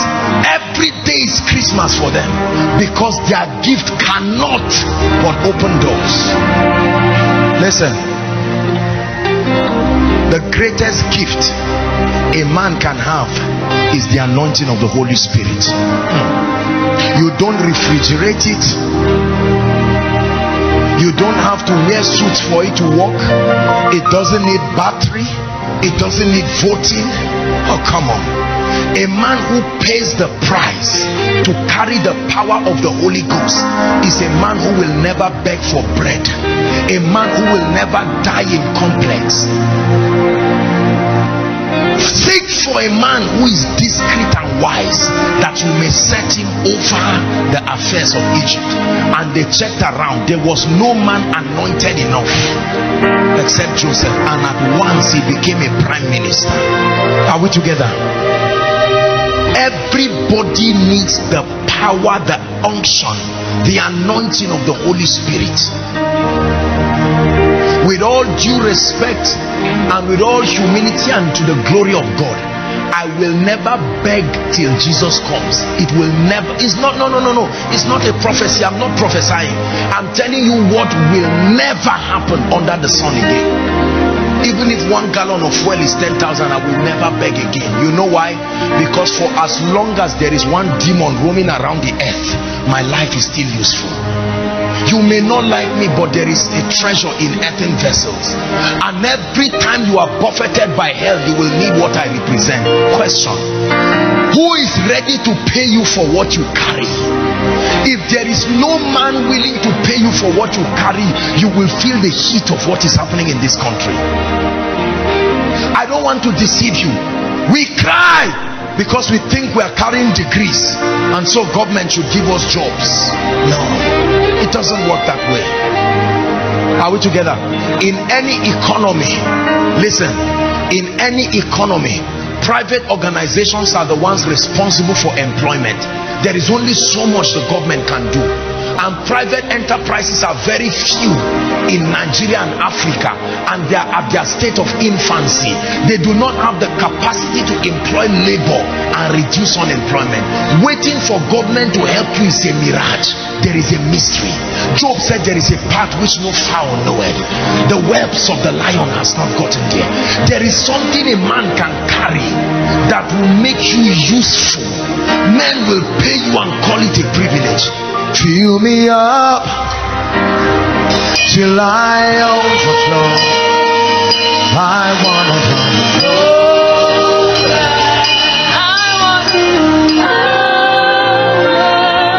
Fill me up till I overflow. I wanna run over. I wanna run over. Sing it one more time. Fill me up till I overflow.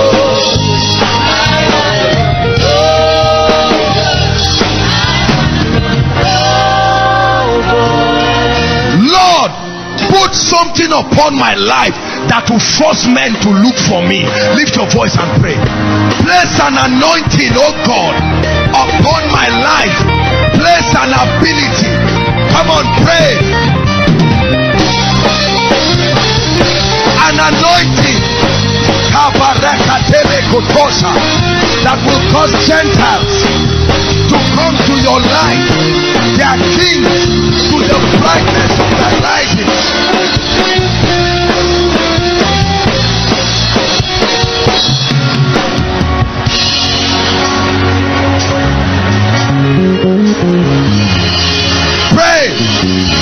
an unction from heaven, an ability that makes me an endangered species, an unction from the throne room that will make men seek me.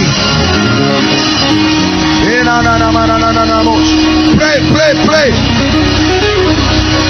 pray. Shakata prakata rekotos.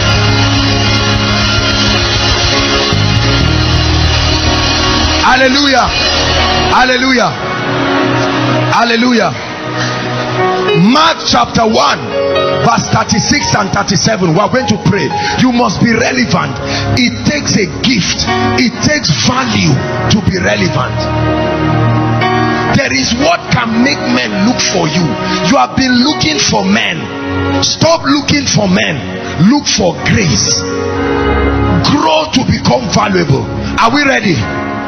No, not Proverbs 18:16. That's not what I said. Mark chapter 1, please. Mark 1:36, 37. He said, and Simon and they that were with him did what? Followed after him. And this is what happened. Next verse. May that be your prophecy in Jesus' name. Go ahead and read it. Want to read? And when they had found him, they said unto him, all men seek for thee. What is it that you must carry that will make men look for you? They will travel from Lagos and say, Pastor Alpha, you are the only one carrying what I need. Lift your voice and cry, Lord, every potential locked up in me, every gifting, every idea that will make men look for me, to come with their treasures, to come with their bounties, every unction, every prophetic anointing, every healing anointing, every teaching grace, every entrepreneurial ability, every leadership ability, every intellectual prowess that will force men to look for me. I cry for a release. I cry for an activation.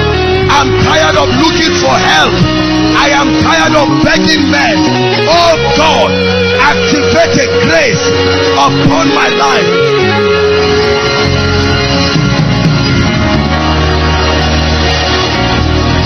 Shabakatata. Pray from your heart.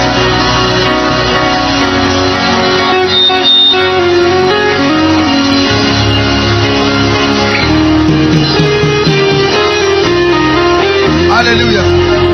Hallelujah. We're rounding up. We're going to sing this song, God's Ability. Sing it with all your heart, and I want to prophesy upon you. Are we together? There is an unction that can come upon you, can come upon your business, can come upon your academics, can come upon your life. You may be gifted, but is your gift anointed? It's one thing to be gifted, but it's another thing for that gift to have an anointing. When little brings much, it is anointed. When much brings much, it is scientific. When much brings little, it is demonic. But when little brings much, it has to be supernatural. Lift your hands. I want to speak over your life. God's ability. That's what you see lifting this ministry. Recession proof, pain proof, stress proof, by the unction of the Spirit, rising like an edifice as though Satan does not exist. By a mystery no gate of hell can unravel.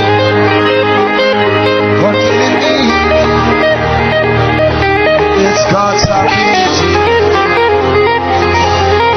God's ability is working in me. Hallelujah. I want to pray for you, but I want to speak some blessings upon you. It says, early will I seek you to see your power and your glory in my life as I have seen in the sanctuary.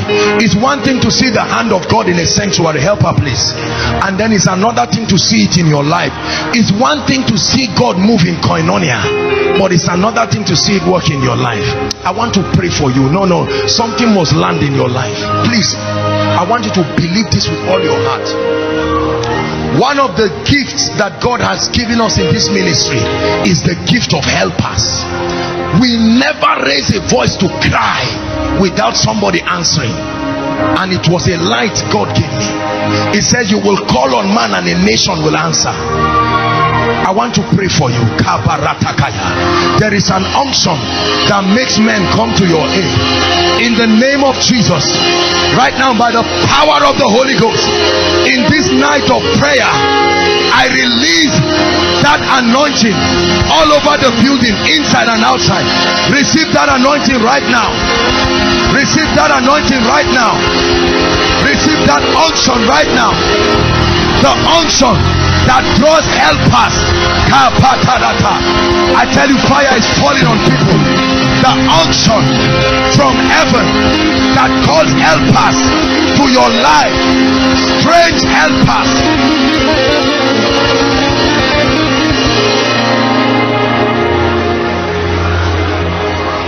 Hallelujah.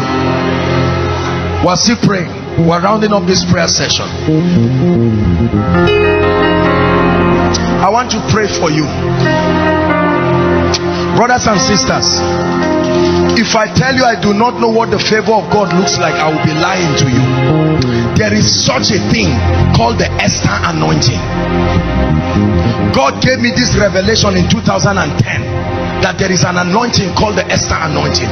The Bible says Esther found favor on everyone who looked at her. It was like a cloth she was wearing. Once you look at them, the mantle comes upon you. You must favor them. Listen, there is such a grace. When men make contact, for as long as their eyes can see you, something must force resources from them. I pray for you in the name of the Lord God of heaven, by the mystery of favor. I see this falling on people. Receive the Esther anointing now.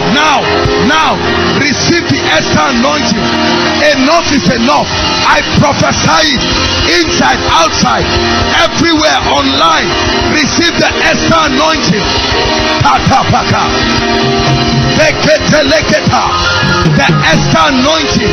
Strange favor, strange testimony, strange favor. I prophesy it. Let it enter your spirit. I activate it. Let it work in your life. Strange favor, strange favor, strange favor, strange favor. Strange favor.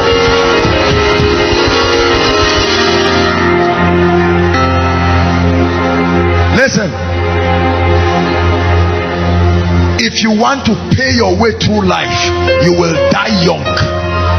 It's not about being rich, it's about being favored. It's not all about money. There are some things money cannot do. Are we together? Favor.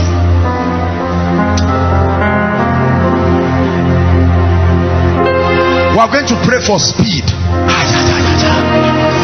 Speed is a grace that makes men run and do so much in a short time. Listen, there is a cause of retrogression in many families and many lives. It's not that they are stagnated, but they are moving too slow. When a man buys his first car at 70 years, it's not a testimony. Are we together? When our parents at 65 are still looking for money to complete lintel, it's a curse. Many parents are waiting for their children to build for them, but the Bible says a good man leaves an inheritance for his children's children. I want to pray for you. There is such a thing as speed. There is such a thing as speed. Some of us are moving, God is helping us, but if you are to be sincere, your pace is slow. Financially is too slow. In every wise, ministerially is too slow. Entrepreneurially is too slow. It's too slow. Are we together? A woman can give birth. To give birth to 3 children in 20 years is not a testimony. Are we together? You take in 5 years after your marriage, first child. 7 years later, that's when you can take in again. 9 years later, that's when the third one comes. You are now using your pension to pay the secondary school fees of children. It's a curse. Are we together? The Lord must send speed to our lives. Some of us, the things you plan from January till now, not one, you have not ticked it one. No, you need grace. There is a grace that accelerates men. Are we together? Let me share this with you with all humility. I went to check my list of the things that I was trusting God would do in my life. I found out that certain things that were leased for other years, God had gone ahead to start doing them. And I said, Lord, you are faithful. And the Lord said, if you trust me, I can surprise you to the end of the year. That's what God said. And I believe it for us all. We're praying, we've been trusting God for a place of counseling, you know, because of the crowds that come. And just last week, a family, I think they are represented here, just came and met us and said they wanted to give us their whole church facility to be using for counseling at no charge. That's the gift of men. Are we together? The gift of men.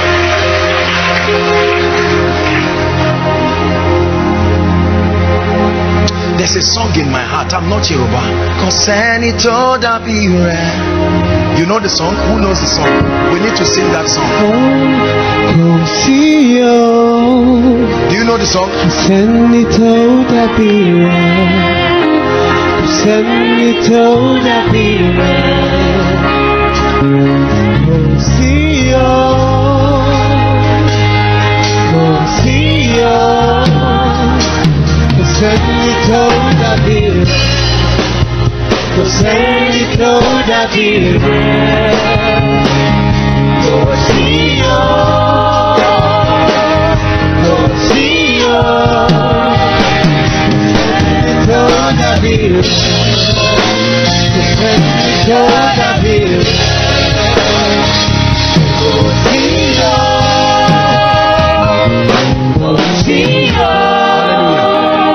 We're rounding up. Don't worry. Protocol, make arrangement for as many buses, even if they have to come back multiple times. Don't be afraid. We're going to make sure, if it's possible to transport everybody, we'll send you. So don't be afraid of time. Praise the Lord. It's part of the wicked, stupid things that poverty does for people. God wants to bless you. You are thinking, we curse that spirit in the name of Jesus. Focus and concentrate. We are blessed enough to take you home. Don't rob yourself of the miracle. Are you hearing what I'm saying? I want to speak from the depth of my heart. You need speed. This prayer session is important. You need speed in your life. Some of us, you are too slow. Everything you do is like the spirit of a tortoise. You are limping when others are flying. The Bible says, they that wait upon the Lord, they will renew their strength. It said they will mount up with wings as eagles, riding through the current. I pray for you in the name of Jesus Christ. There is a grace that makes men catch up. Some of you, it's not even speed. What you need is restoration first before speed. Are we together? Hallelujah. Someone we used to know many years ago, we had the opportunity of seeing that person this year. And when we saw that person this year, it was an apology. It was horrible. He was looking like a thief after many years. Do you know it's a terrible thing for you to be growing older and nothing is growing with you? The only thing growing in your life is your age. It's a curse. Are we together? Don't say you are too young to be blessed. Don't allow the curse that came with your village, where the first person to take his head out of the water did it at 40, and they say you are too young. Too young for what? You are not too young for trouble. Why should you be too young for blessings? When trouble comes, people say it's all right, but when blessings come, they say, well, how did this happen? I want to pray for you. Let a dimension of speed that will make men ask you, what are you using? I pray for you in the name of Jesus Christ. At the count of 3, may that unction for speed, honestly from my heart, let it fall on people. Lord, I'm praying at the count of 3, release grace. Oh God, move your people forward. 1, 2, 3. Take that grace now. Take that grace right now. Help them. Speed, speed, Speed, Shabarakata. Speed. I command speed. Where you have been crawling, start running. Start running. Start running. Where you have been running, start flying. Start flying. By prophecy, start flying.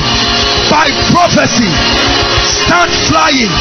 Pursue, overtake, recover without fail. I prophesy to you.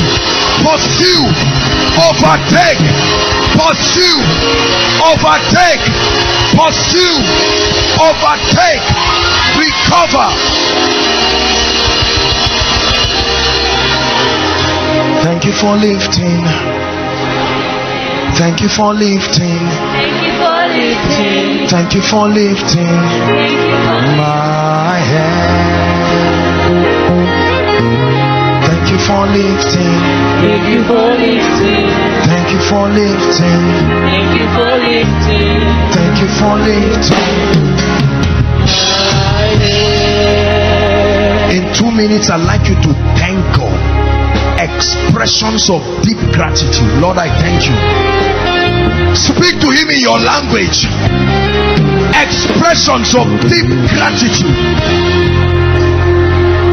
Thank you, Jesus. I have prayed it. My hands will handle it. I have prayed it. My hands will handle it.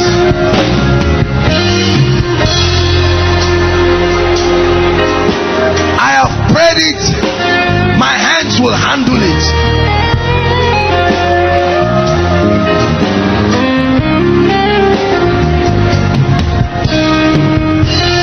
Hallelujah. Hallelujah.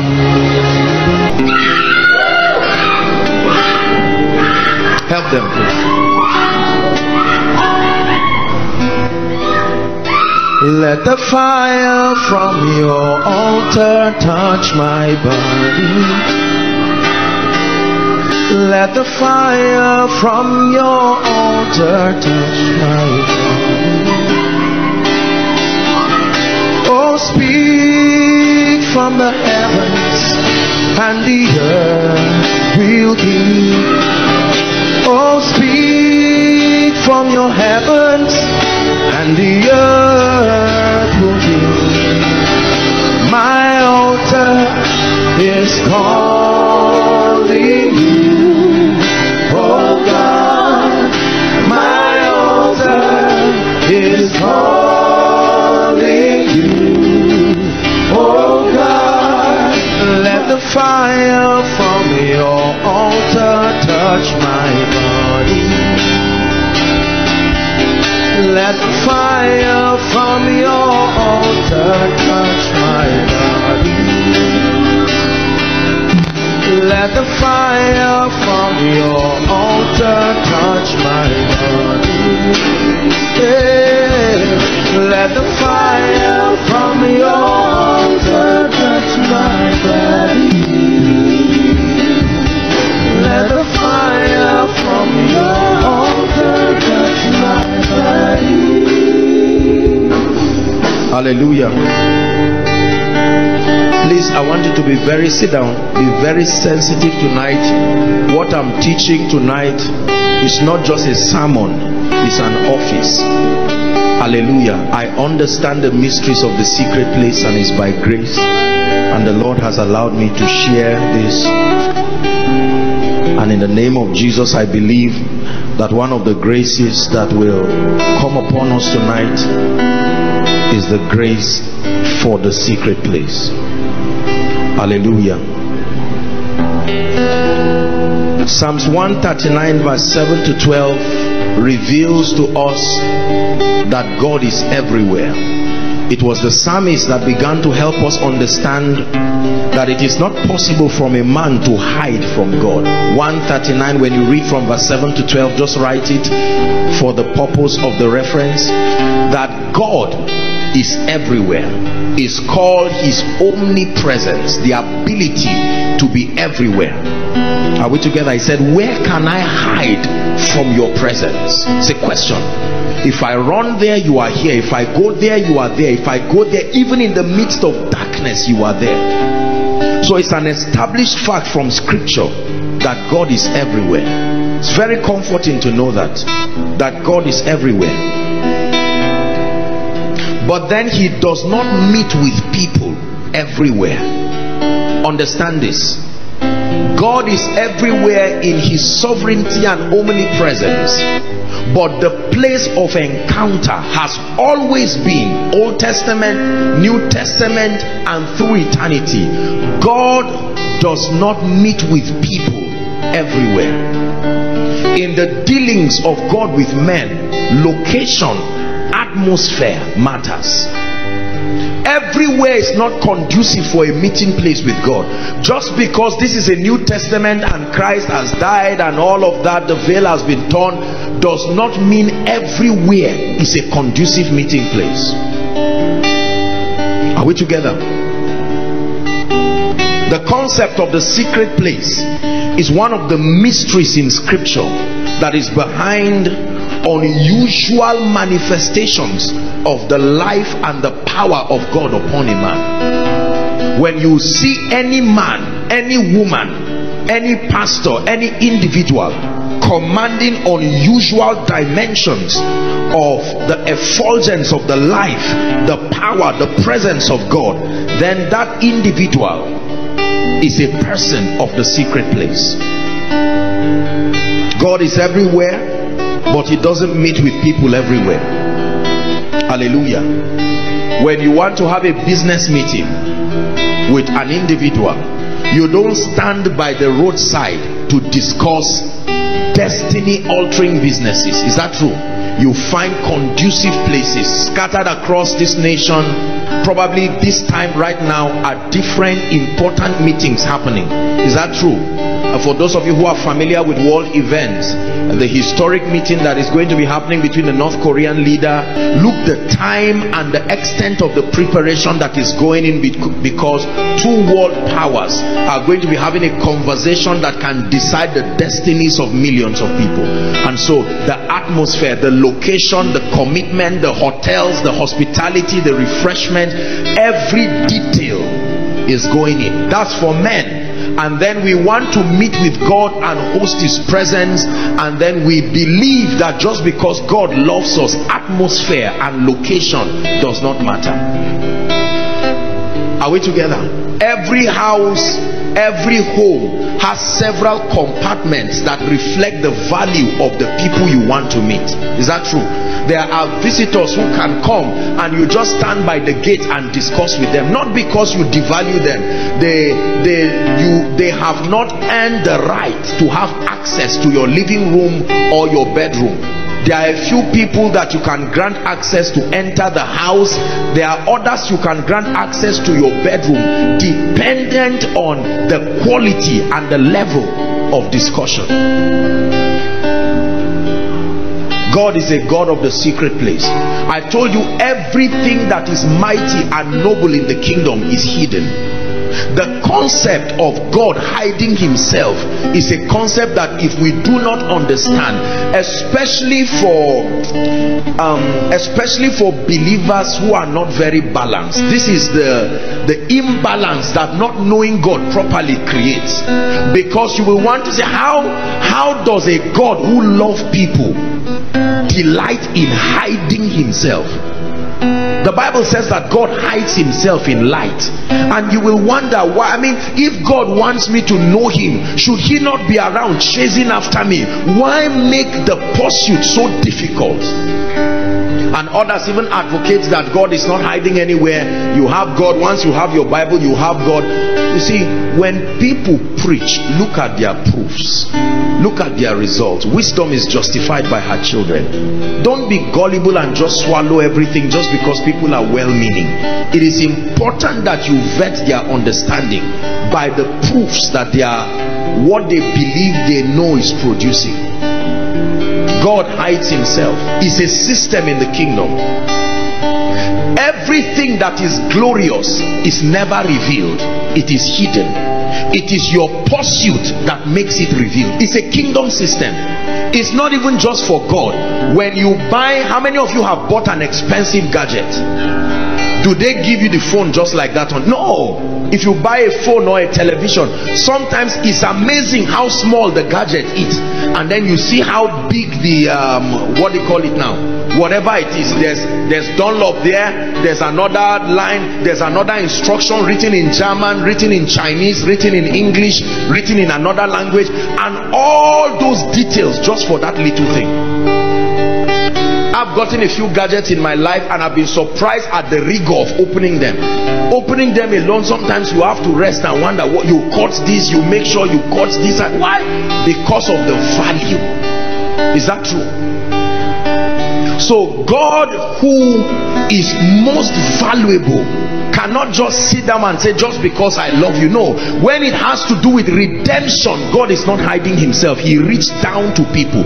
But when it has to do with intimacy and our walk with God, God does not expose himself carelessly. He hides himself in light. It's true. Are we blessed? Hence the concept of the secret place. I think it was a school of ministry students or so. I was telling, was it yesterday or when was it? And I was telling them that everything that is glorious hides.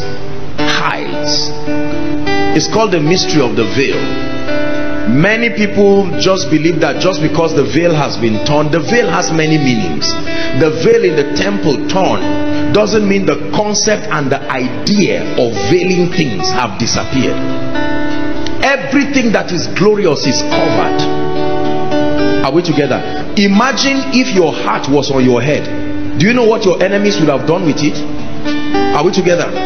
Just imagine that your heart was on your head, where someone can hold it out of anger and squeeze it and kill you. So God decided to hide it and covered it with ribs because of the vitality. Someone can slap your face and you feel bad and it doesn't kill you, but someone holds your heart, squeezes it and does whatever, you will die. And so in his wisdom, because of the excellency of that organ, he hid it. Imagine if women get pregnant on their head. Think what the enemies will do with acid on those babies growing. Are we together now? And so God designed a system to make sure that the baby is hidden and safe while growing, only revealed when the time is right. So the wisdom, the ideas about life help us to understand the principles of God, that everything that is glorious is veiled. If someone were to give you something and you check, you don't see the coverings around it, you will return it back. In fact, there are products that they say if you find out at the point of purchase that it is open, return it back. God is a God of the secret place. Psalm 91, that's our text for tonight, from verse 1 and 2. Psalm 91 from verse 1 and 2. He that dwelleth in the secret place of the Most High. The first information that is revealed in this scripture is that it is possible to dwell. Remember, the secret place is not the house of God. Are we together? You can come to the house of God and fellowship. You can be planted in terms of your consistency. But here the Bible is talking about something. Remember, he never said them. Them. It's not a corporate thing at all. He that dwelleth in the secret place of the Most High, the Bible says, shall abide under the shadow of the Almighty. Verse 2. And I will say of the Lord, he is my refuge and my fortress, my God, in him will I trust. The secret place is real. The secret place is not necessarily a physical location, although a possibility exists that a man can create a location and dedicate it to be a meeting point with him and God. But the idea of secret place does not necessarily mean a physical location. The secret place is a spiritual state. It's a posture that a man can take that allows him to access where God is. Very powerful. The Bible says whoever is in that secret place of the Most High, it says he shall dwell under the shadow. That means God is there. If it is the secret place, you will find God there. Listen, if it is the secret place, you will find only God there. There may be other beings around, but when it comes to the secret place, there are many things that happen upon Mount Zion, the house of God. Innumerable company of angels, the spirits of just men made perfect. But in the secret place is an affair between you and God. Not you and a prophet, not you and an apostle, not you and members. No, not you and your wife, not you and your husband. You and God. This is an art that our generation of people, as serious as we are losing it. We have prayer meetings, a lot of corporate gatherings, and as wonderful as they are, many people don't know God in spite of their prayer and fasting, because there are dimensions of God that have to be uniquely revealed to you when you are alone with Him. There are things God will never tell you when you are in a corporate place. It's true.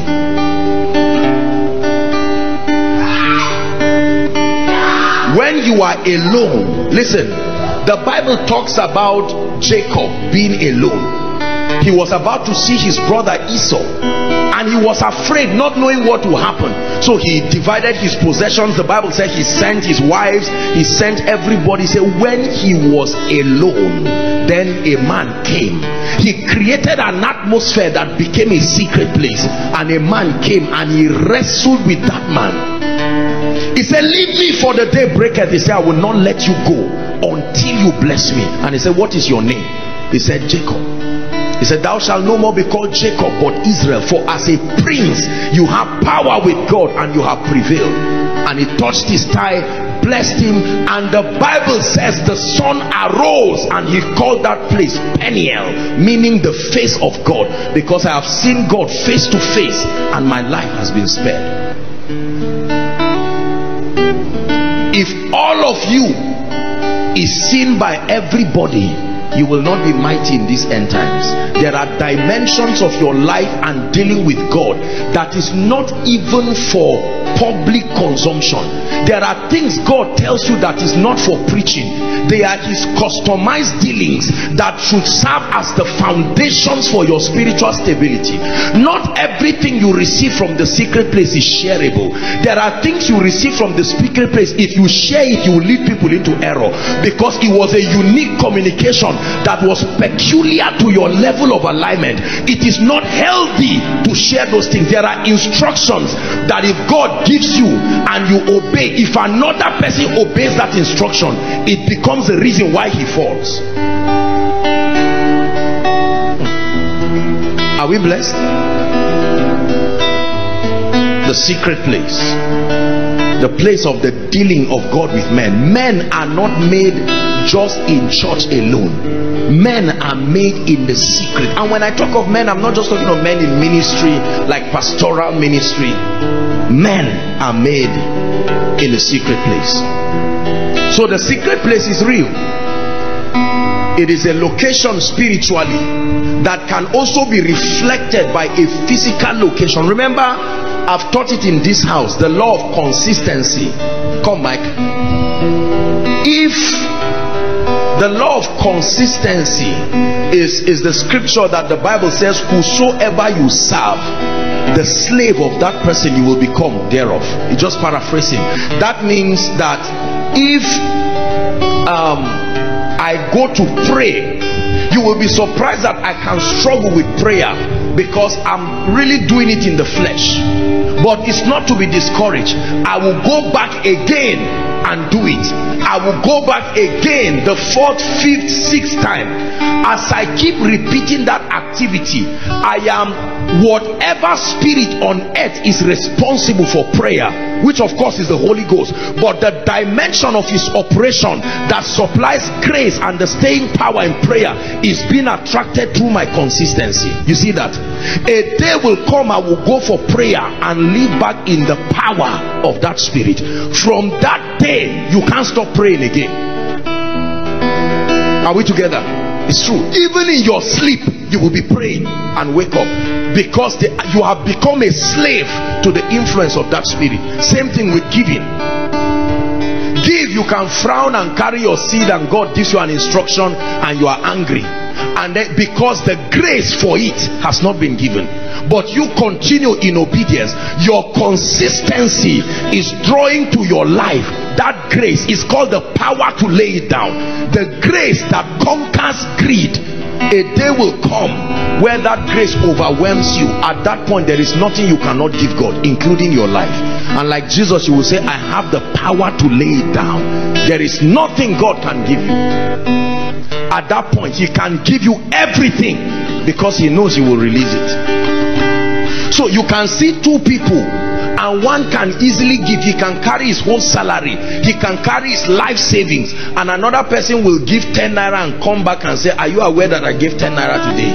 Say, I used to give 5 naira before. Even me, I'm impressed with myself. That person is operating just in the flesh. Of course, God is a faithful and merciful God, but when people are operating by the Spirit, how you know is that they are under the influence of that Spirit. It's not something mechanical again.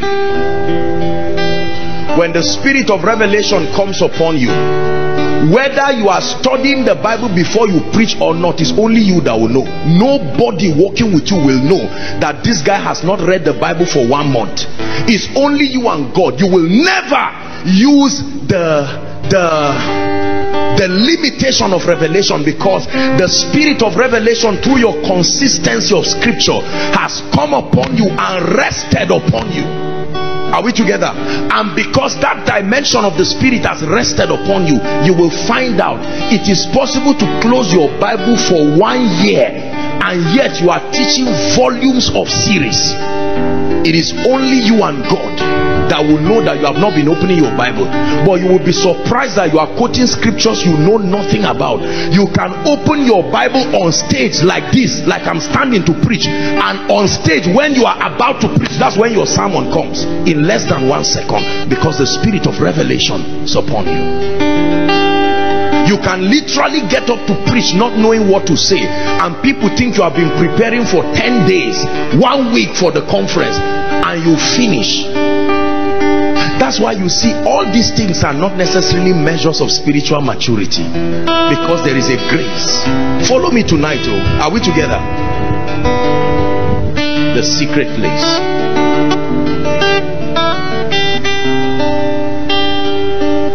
The tragedy with many believers is that they think they will know God by reading a book.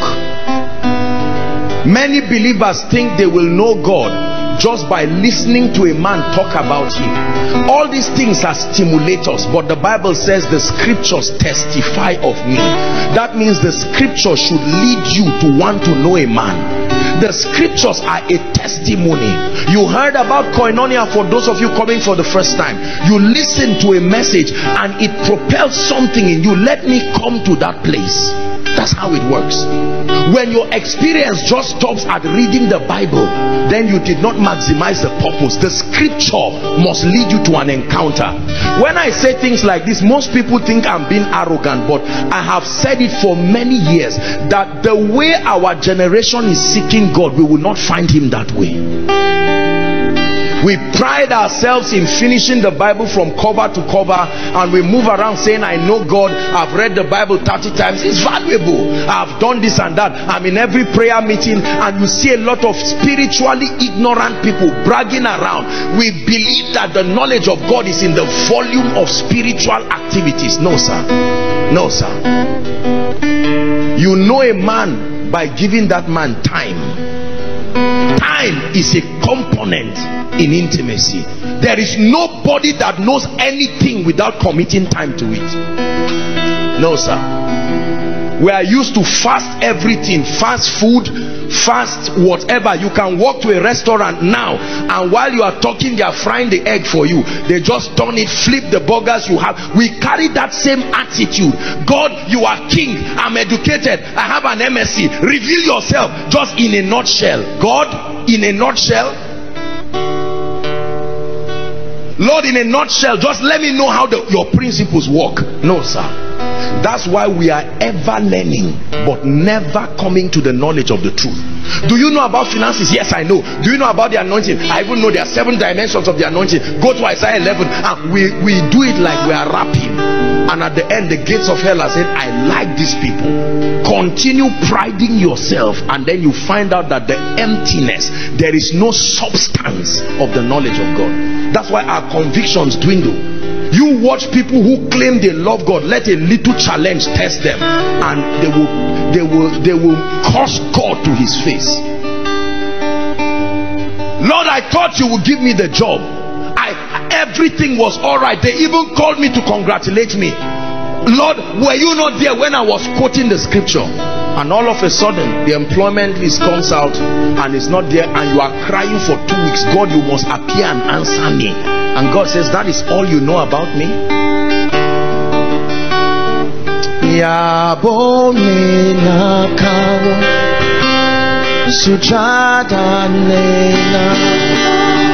Sir King Salama, Sir King Aljana, Yabone say, Yabone nakao, Sujana nakao, Sir King Salama, Sir King Aljana, Yabone nakao,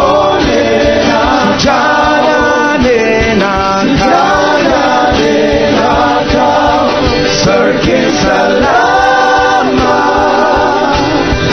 Sir King Aljana. Listen, in this end time you must pay the price to know God for yourself. Listen, this corporate knowledge of God will not stand the test of time. The days that are coming will require, the Bible says, but the people that do know their God, they are the ones who will be strong and will do exploits. There are things I know about God I will die believing. The rate at which believers vacillate convictions is a proof that we have not encountered God. It's amazing how someone can believe something today and walk in that conviction, write books about it, and 2 weeks later he's not sure again. You can't mentor a generation like that. Unbendable conviction based on something you have seen. A man of God that is into great deliverance was confronted by another man and said, look, you are always doing this thing. The people said, stop misleading these people. And he looked at him. He said, why are you talking like this? He said, go and find out about my educational qualification and everything I had. For me to leave all of that and be doing what I'm doing, you should know that it's not just that I read a book. There is an encounter. What I've seen is too real. I'm just pitying you because very soon you will need me.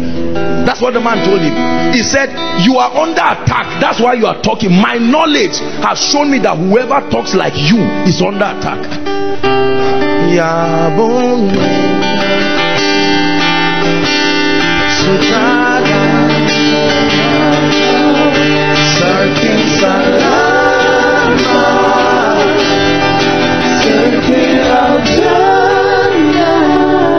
Some months ago in this nation, I'm not one who comments on things that happen on social media, but I understand there was a debate that had to do with tithing. Shame on the church, shame on us times infinity for being so confused because a man who didn't have any right just got up and wrote a proposition. Is proof that we have not been doing it by faith. Is proof that it's not a derivative of a dimension of God we've had. That means someone can get up today and say, Ejimi, loving your wife is sin, and all of a sudden he looks at this woman and says, I know you gave me 2 children, walk out of my house. Why? Because a man said loving your wife is bad. We become slaves to the ideas of people. Just because they are bold in communicating the idea does not mean they are right. Our generation is an arrogant generation. In the height of our failure, we are still bragging. You need to know God to survive the pride of this generation. You will meet somebody who will tell you, I'm in business, I don't tithe, I don't give, I'm a millionaire. Keep watching. When he finishes deceiving you, he will crash and repent and start tithing while you are suffering from his teaching. Many people today who have advocated error have repented quietly, and they are doing what they once misled people into, but many other people are there suffering.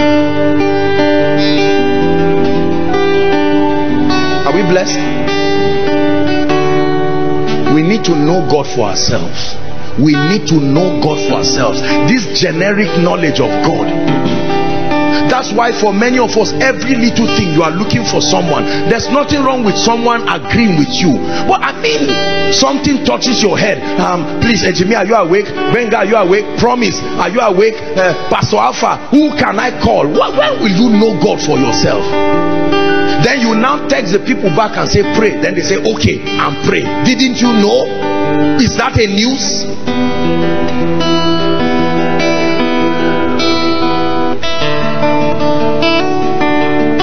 If you do not know God for yourself, then let me tell you, when God begins to expose some of us, you know, the privilege that God has given me to meet people, sometimes I sit down and I hear them talk. I can't believe a man can be this arrogant in error.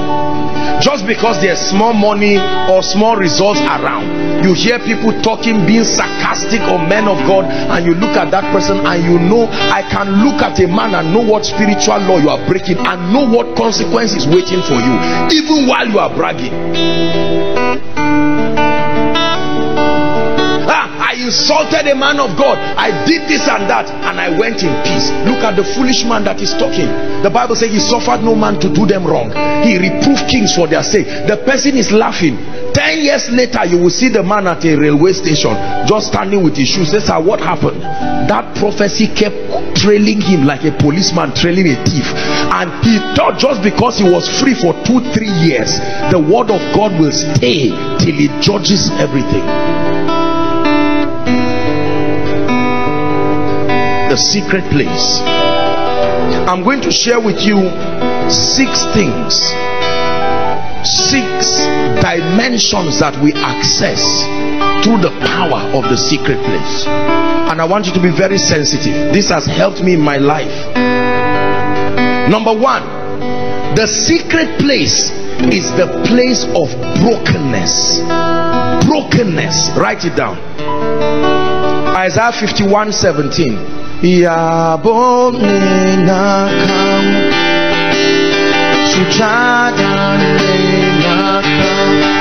Sarking salama, sarking aljana, ya bone na jada, sarking salama, sarking aljana. Hallelujah. Sorry, give us Isaiah 55 6-7. Isaiah 55. It says, seek ye the Lord, 6-7, while he may be found. That's a very dangerous scripture. Where will the Bible say while he may be found? This is not talking of salvation. No, this is not born again. There are dimensions in God that require timing. It will take, let me tell you, a man who begins to seek God at 80 years, you will find God, but there are dimensions. The remaining lifetime you have will not afford you to grow and transit and metamorphose spiritually to access certain dimensions of God. It says, seek him early while he may be found. Call ye upon him while he is near. 7. It says, let the wicked forsake his way, and the unrighteous man his thoughts, and let him return to the Lord, and he will have mercy upon him, and to God, for he will abundantly pardon. Brokenness. Let me tell you this. Brokenness is not necessarily for sinners. Pride has almost killed men of God in our generation. This holier than thou mentality, whenever I talk about brokenness like this, there are people who just say it doesn't, let's get to power part. Listen, brokenness is a state of the heart that declares your consistent dependence on God. The Bible says a broken and a contrite spirit God will not despise. Do you know why many of us, although we feel qualified, we never find God? Because we believe that standing in our self-righteousness based on what we believe we have and know, God should anoint me. Brokenness. Brokenness. Show me a man that can be broken towards God. I show you a man who the devil will never have access to him. Look at David. Moses was a man who walked with God very faithfully. The Bible says he was the meekest man on earth, yet Moses could not enter the promised land. Do you know that? Just because God told him to speak to the rock, and out of anger that was justified, he took a staff and hit the rock. God said, that's it, you are not going. He joined all the other people who could not make the promised land. But here is David. Search me, O God. Let me tell you the posture of those that God will use in this generation. Search me, O God, and try my heart. It says, if there is any wicked way in me, you don't have to manifest it yet. It can be there, waiting until you have an estate. Nobody knows that one day you can insult a woman the age of your mother. You are not yet rich, so you will think that just because I'm an obedient young man. Who would have known that David one day will kill Uriah and sleep with Bathsheba? Put a man's death sentence and say, go and die. A nice shepherd boy. Please, I'd like you to pray in 1 minute and say, Lord, I open my heart. Search it. Brokenness is a language that our generation hates, but let me tell you, it is the secret. The number one proof that you are a man of the secret place is that consistently, it is not sin that destroys men. It is the pride of an unbroken heart before God. It is not weakness and limitation that destroys men. It is the pride of an unbroken heart. Nebuchadnezzar was brought to his knees until he was broken. Pharaoh was brought to his knees until he was broken. Lift your voice and pray. Lord, I'm not ashamed of whatever you find in my heart, but I come to you just as I am. Let there be a brokenness. Searching al Jannah,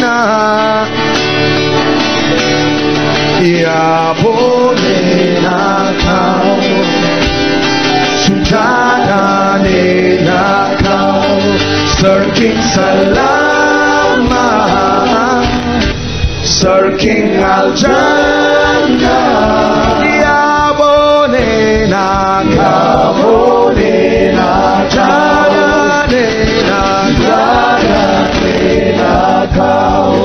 Searching Salama,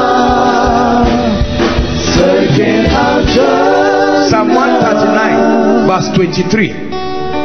Brokenness. One big key in my life. Show me a man that is broken and contrite before God. I show you a man whose rising cannot be stopped by any cause, any gate, whatever it is. He says, search me, O God, and know my heart, like a man knows his wife. Know my heart. He said, try me and know my thoughts. 24. He said, and see if there be any wicked way, and lead me to the way everlasting. That's a man before God. That's the posture that can bring the presence of God, attract the presence of God to a man. Every time we stand before God believing, Lord, why are you using this man? There are people who see certain of our orthodox pastors and they stand as young people full of themselves and say, this reverend, this man, he doesn't even speak English well. Why is God using him? Why is the man rising?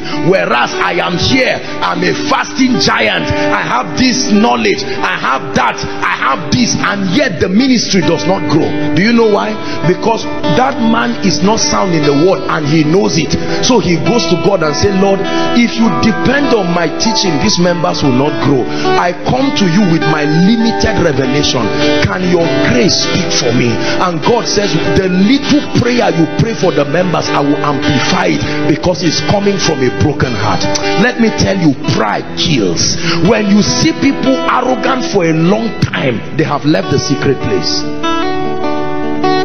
I can know whether you are one who is of the secret place by the consistency of self-glorification and pride.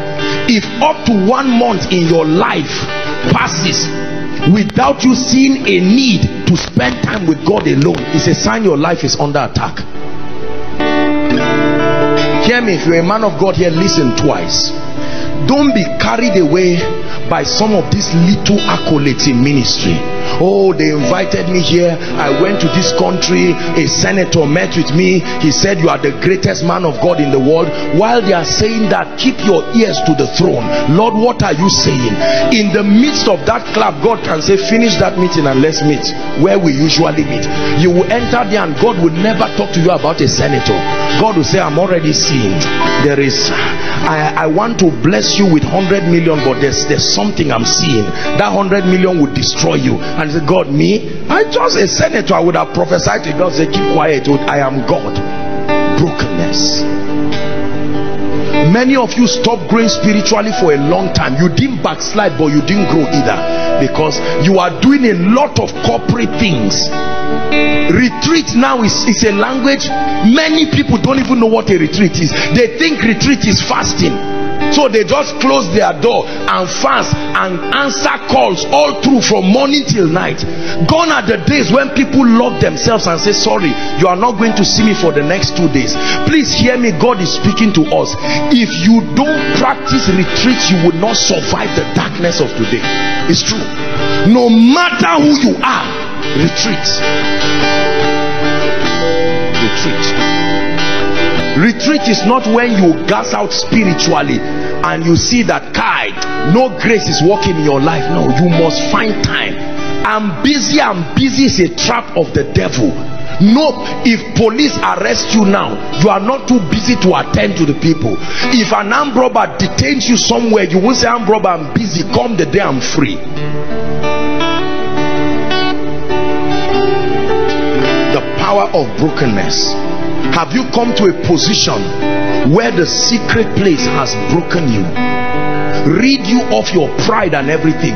You know there is no brokenness by how we speak. The other day someone just called me, and it's that I don't want to talk too much, but at my level now, then we now wrap it up with a religious all glory to God. It's a lie. It's a lie. All glory to God first comes from the heart before the mouth. Hallelujah. Is God speaking to us now? Some of us need to find time just by this message.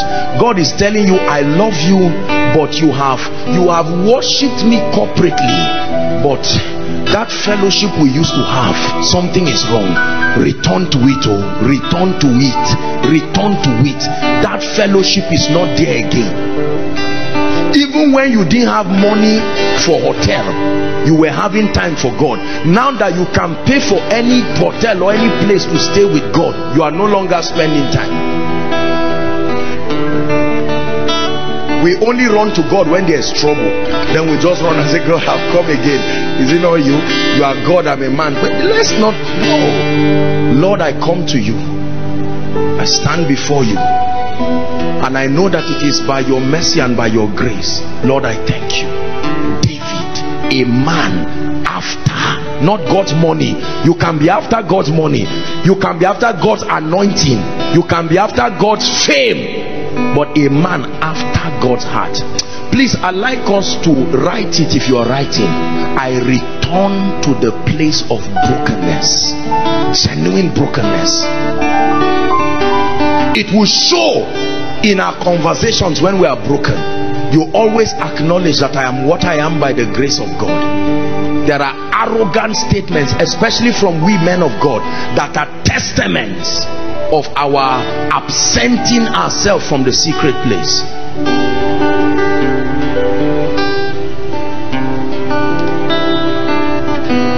Number 2, please take it down for me. The secret place is the place where we find the mercy of God. In recent times, I have caught a revelation of God's mercy in a way and a manner. I wish I knew this 10-15 years ago. Not that I don't know about the mercy of God, but the idea many people have about the mercy of God is the reason why they never at all access his mercy. Do you know that the mercy of God is one of the major keys that many people are looking for in this life? Not even favor, mercy first. Our idea about mercy is that mercy is for sinners. So we pride ourselves that I'm not a sinner, I don't need mercy. Lord, what I need is revelation. The place of mercy. Psalm 86 verse 5. We'll read a few scriptures quickly. Psalm 86 verse 5. We find mercy in the secret place. For thou, O Lord, art good and ready to forgive, and plenteous in mercy. To who? Not to all believers. Please help me. Plenteous in mercy unto them that sin, unto them that fast, unto them that call upon you. If you call upon him, he knows you are calling upon his mercy. The mercy of God. The mercy of God. You call upon the mercy of God and see him move beyond your faith level. Call upon the mercy of God and see him move beyond everything in your life. When you invoke the mercy of God, he moves because of his son Jesus Christ. It has nothing to do with you again. It has everything to do. There are people who are prosperous even though there's still a curse in their life. That curse has not been broken, but they are still prosperous because their language all the way is mercy. As the arrows that fly by day is coming, they have no knowledge of spiritual intelligence, but mercy. Please help that lady. The mercy of God. Oh, oh, oh, oh, oh.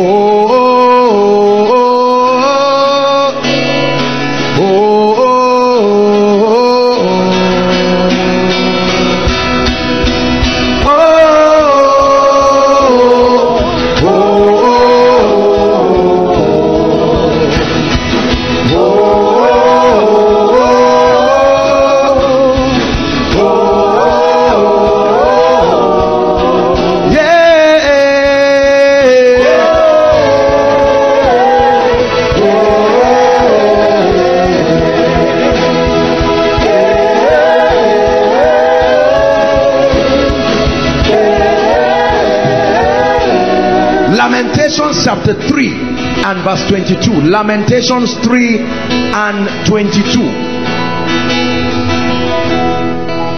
It is of the Lord's mercy that we are not what? Consumed. Consumed. Because his compassions fail not.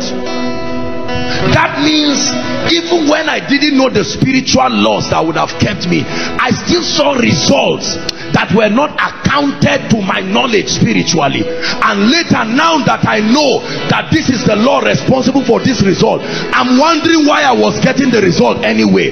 Because by the time I started getting the result, I was not yet obeying that spiritual law. I didn't understand the mystery of exemption. I didn't understand the mystery of praise. Yet the rewards of exemption were following me. And the Bible tells me the secret, that it is because in your ignorance you were able to provoke the mercy of God.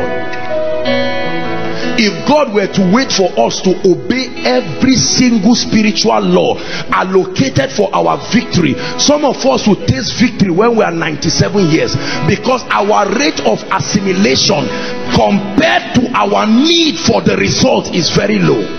So he introduces his mercy. I know you based on the way I deal with people, if you don't tithe consistently, but something has happened in your life, and I notice for 4 months you have not been tithing, ordinarily based on the terms of justice you should not receive this reward coming, but you were wise enough, immediately you called my mercy. He overrides the 4 months not tithing, and then he doesn't justify you, but he gives you this to show that I am God. He said, because his compassion fail not. Do you know what his compassion is? The ability to be touched with the feelings of your infirmity. He is aware that you are a man.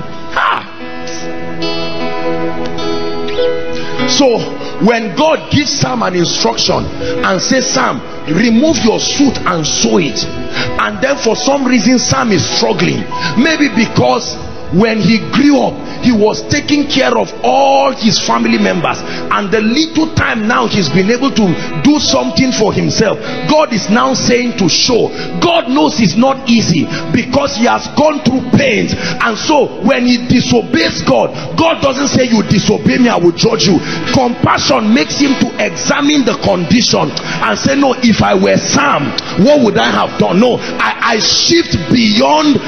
I'm not justifying this, but Sam, I have been touched with the feelings of your limitation. I still qualify you. This is God.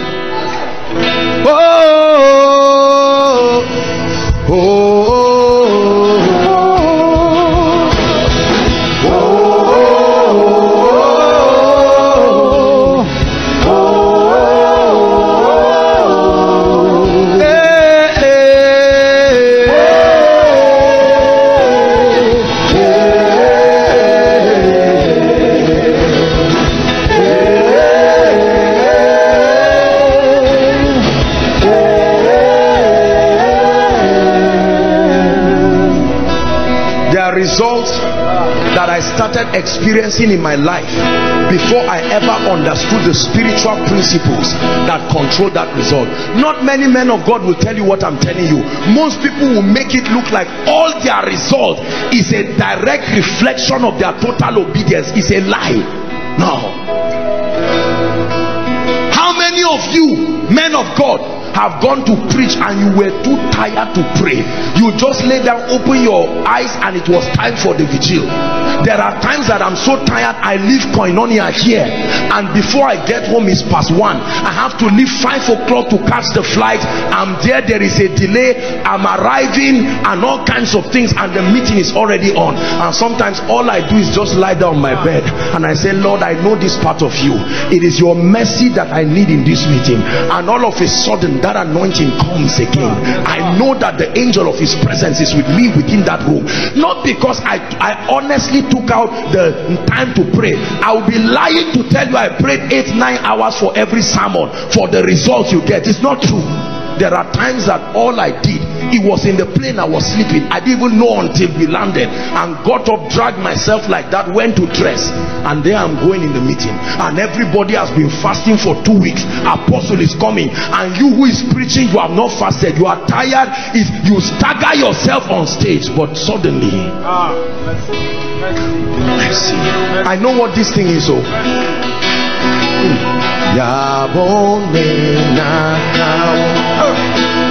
Sujara de nakao sarkin salama sarkin aljana ya bone nakao Sujara de nakao sarkin salama sarkin aljana. Psalm 25 verse 6 to 7. While I was studying this, I stumbled across that scripture and it blessed me in no small way. He said, remember, O Lord, thy tender mercies and loving kindness, for they have been ever of old. Next verse. He said, remember not the sins of my youth. He said, nor my transgressions. According to thy mercy, remember thou me for thy goodness sake. Listen, there are many of us that if you pray this prayer, Many parents today are suffering the consequences of the sins of their youth. They did something when they were young and it followed them forever, and their children's children, they are not exactly under a curse. It's just the rod of judgment that is upon them. He said, remember not the sins of my youth. There are people here, before you knew God, before you knew anything about God, you even came from an abused family, so there was no hope of knowing anything about God. You almost shredded your life into pieces. It was even when you came to university you got born again. But there is a backload of a lot of spiritual laws that have been intertwined together. Remember not, oh God, the sins of my youth, nor my... Now listen, there is a difference between sin and transgression. Let's assume you lived a very nice life. What of transgression? Violations of ordinances, whether through ignorance or disobedience. Lord, remember not that in 1995 I should be tithing. I was criticizing men of God. In 2000 I should be filled with the Holy Spirit, and I said, God forbid, I blasphemed against the Holy Spirit. Remember not my transgression. He said, according to thy mercy, not according to thy wisdom, according to thy mercy, remember thou me for thy goodness sake. These are mysteries in the Bible. That's why some people will keep getting angry with a lot of people. You will see a woman, the woman is not so wise, she's not so intelligent, she's not so learned, she has been a widow since the children were 5 years, but you see help coming from everywhere. Mama, what is the secret? She'll say, all I know is one song of mercy that I sing all the time. And then another arrogant person, I went to Yale, I went to this, I went to that. In fact, don't worry, I know that they will elect me. It's just that I'm being patient until this guy becomes president. The guy becomes president for 8 years and goes, you are nothing for you. If you can learn to provoke God's mercy. When blind Bartimaeus, Jesus was passing Jericho for the last time, he didn't say, Jesus, I am obedient, oh, I've been listening to your message. Jesus would have said, then not obedient enough. You only judge disobedience when your obedience is complete, not around. He said, thou son of David, have mercy. Hold on, was Jesus the son of David? No, the son of David was Solomon. So you will say, you are calling Solomon. No, don't call me. Solomon will come and help you. But he knew something. Thou son of David, have mercy upon me. And then he turned, he said, what do I do? He said that I will receive my sight.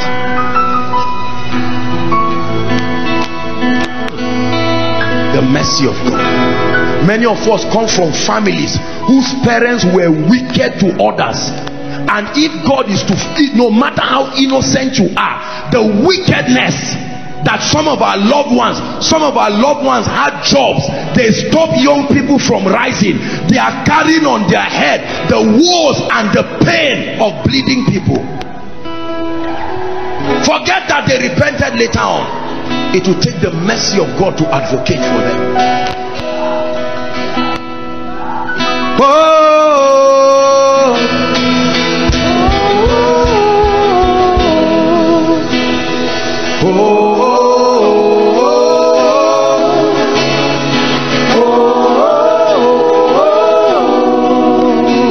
Hallelujah. When Jesus appeared to me, I would be lying if I always seek the Lord, but at that time I was not on any special fasting program. I was not on any special word program. I'm not sure I was even studying my Bible, just lying down quietly. And then he came. What brought him? Mercy. People ask me today, I want to see Jesus. I tell them, I don't know how to help you see Jesus. I know how to help you love God, but to see Jesus, the equation, even me, I don't understand the full. I just know some variables. Nobody knows all the equation. What do you add plus what equal to seeing Jesus? You add it and see whether he will visit you this night. Because you can sit down here crying for an encounter, and Jesus will leave you and go under the bridge in Kaduna and wait for someone by 1 a.m. who is busy insulting the stupid men of God. There comes Jesus. He says, I am Jesus. And you are saying, I'm here fasting. Jesus, this is not fair. I thought you say you reward those who diligently seek you. Because in the midst of that he's ranting, compassion is interpreting what he's saying. He's not really insulting God. He's saying, I'm a confused young man looking for help. God hears the voice of your mouth, but he hears the voice of your heart. That's why you can be saying stupid things and God is answering something else. Because while your mouth is saying something, your heart is saying something. Years ago, I was speaking to one guy who, I don't know, the guy smokes all kinds of things. And I sat down. Remember him? Remember that gentleman, Jimmy? Very funny guy. He was under, I think he was under the bridge in Kwangila Bridge. This guy came to be part of us, and within less than 2 weeks, he started entering dimensions of encounter with Jesus. There's somebody that was you look at his life as if there is nothing. But in the midst of that, what his heart was saying is, Lord, I need you. Whereas you physically, your mouth is saying, Lord, I need you, but your heart is saying, Lord, I'm fine by myself. God does not just listen to your mouth. Your heart too has a voice. That's why he said, try my heart. Oh Lord, give me money. And your heart is saying, Lord, I'm on a revenge mission. I need to prove to people I'm not a failure. And God says your heart and your mouth is conflicting. But someone else can say, I will never tithe. And what the heart is saying is, Lord, I'm frustrated. If this thing is real, reveal to me.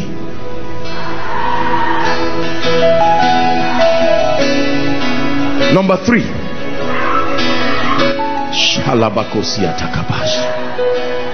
The secret place is the place where we find rest and comfort. Rest and comfort. Oh, how you need this in this troubled world. Let me give you an advance notice. Everyone you know has the potential of disappointing you. Everyone. I think it's a revelation you need to note today. Everyone born by a woman, born again or not, has the potential to disappoint you. Disappoint you in business, disappoint you in ministry, disappoint you in marriage, disappoint you in every regard. When people say, a pastor disappointed me, I thought he would make me a deacon. I've been there for him, he didn't make me a deacon. I thought I'm not the last. But what are you saying? That's a man for you. But there is a place that God provided where the weary can find rest and comfort. You're a man of God, listen to this. I was sharing with a dear friend today on phone in the afternoon, and he was so weary and tired spiritually, and I was a distant friend somewhere, and I was just advising him. I say, you see this work that we do, we look busy, but our lives are very lonely. You need to know how to find comfort in God. Otherwise, if you can't find comfort in God, you will start finding comfort in movies. You will start finding comfort somewhere. You will now, I'm not saying it's wrong. One day you go to football viewing center where someone that's behind you will go and kill you there. Have you learned to find rest and comfort in God? That's why some of us get into the mistake because of the obsession to share your problem with someone.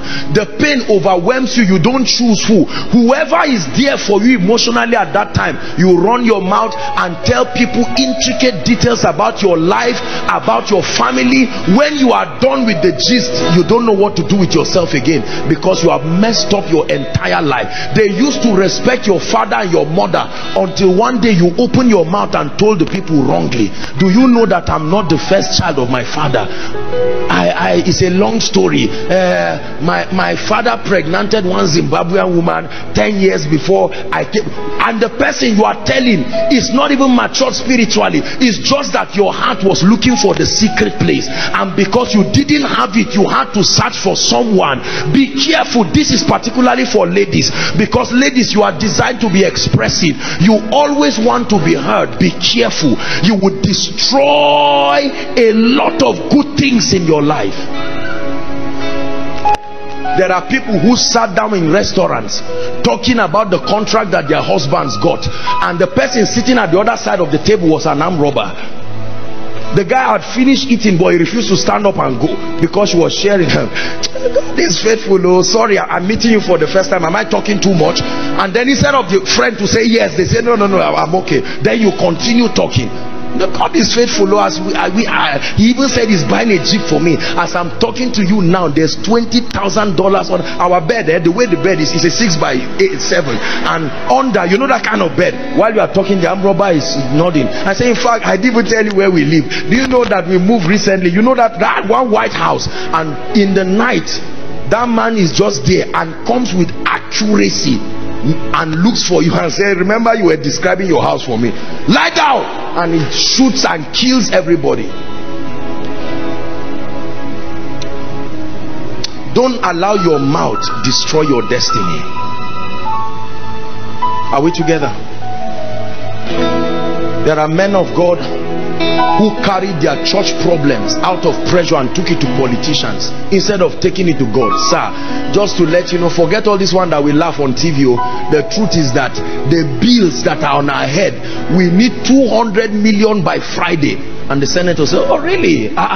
And you always look sharp like this. That's how we do it. It's the industry. And all of a sudden, one day you go somewhere and say, all of you lift up your hands, and the senator is in a beer parlor watching you and say, look at these idiots. The other day I was with this man and he was begging me for 200 million because only God should have heard that. You left him in search for what only his secret place can give you. Are we learning something tonight? The secret place is a place of rest and comfort. Psalm 27, please media help us fast. Psalm 27 from verse 13 to 14. We'll read 4 serious scripture. Psalm 27 verse 13 to 14. He said, I had fainted unless I had believed to see the goodness of the Lord in the land of the living. 14. Wait on the Lord. Hallelujah. Be of good courage, and he shall strengthen thy heart. Wait, I say, on the Lord. No matter who you are in life, because of disappointed expectations, because of our goals and our dreams not happening when and how we want it to be, there are times that you can be weary. As a man of God, you trust God for increase in membership. You are pouring your heart. Do you know one of the most heartbreaking things for any man of God is to truly pour your heart to members and people and not see them growing at the rate that matches your sacrifice? Except you are not an honest man of God, it will pain you. Sometimes when I get text messages from people, I truly, tears fill my eyes. I just can't, because it's painful, the time it takes to prepare just one sermon. You see that? And then all of a sudden, very unwise decisions that come from those things, and your heart just bleeds. Are we together? At that time, you will be tempted to call a friend, call somebody, or whatever confidant. Now, you must learn to wait on the Lord.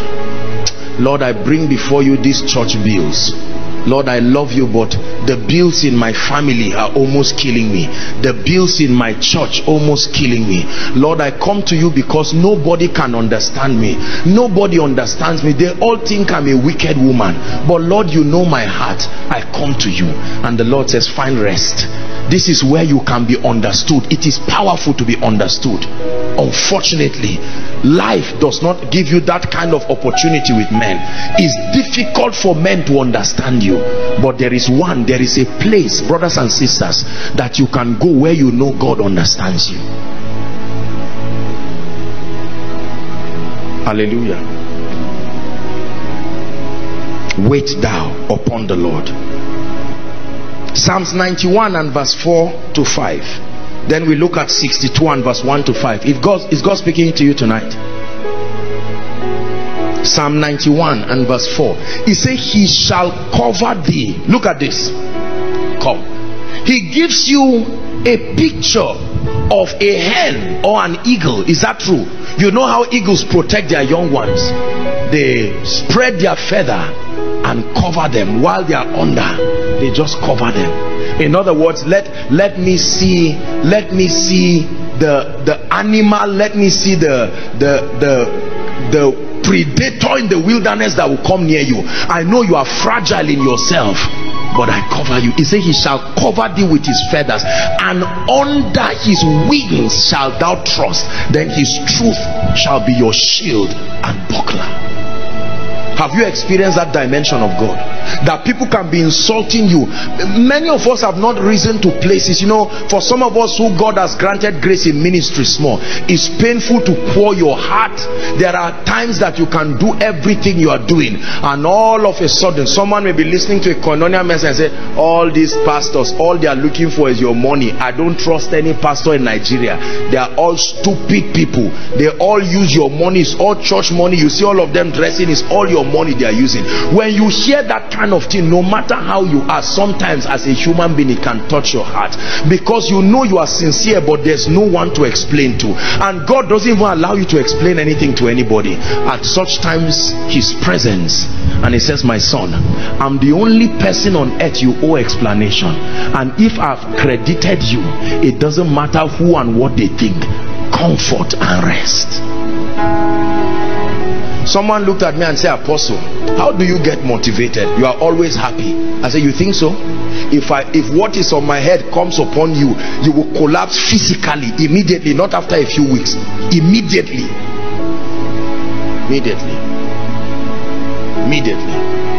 Success is a burden. It's a burden you should pray to be prepared before you pray it comes to you. Are we together? Yes. Success. I think it was last year. I went to buy suya in the night. I was just playing a song, and someone just knocked the door of my vehicle. I just went down, and then I looked at the lady, and she was jumping. She said, Apostle, you buy suya? I mean, that's my life. What sort of embarrassment is that? That's the burden of being successful. What is wrong with suya? Is suya tobacco? Just that I stroll in the night to just make myself happy? You see, when you become great, everything about your life is everybody's business, and it can be a burden. It can be a burden. Sometimes people will call you in the night and you say you are sleeping. Say, I'm surprised you are sleeping. Look at that kind of stupid text. You see that? And it can make you feel guilty sometimes. You will think it will enter you, but sometimes you feel guilty, because truly that time you may have planned to pray. It's just that sleep took over you.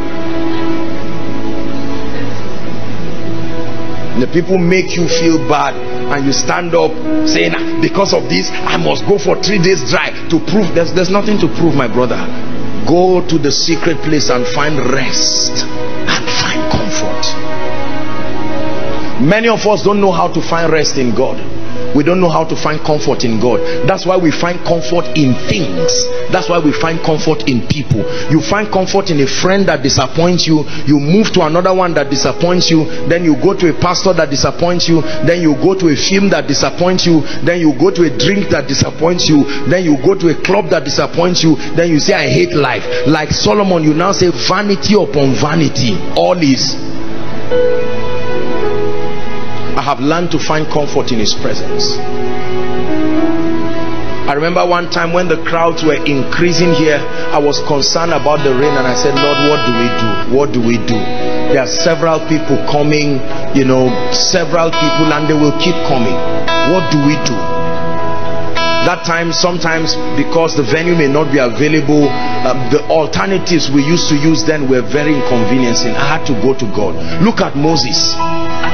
Do you know what happens when you are a leader? People expect you to have answer to everything, even what they don't have answer for. They are very okay with themselves. They pity and excuse themselves, but they look at you and say, you should have an answer for this.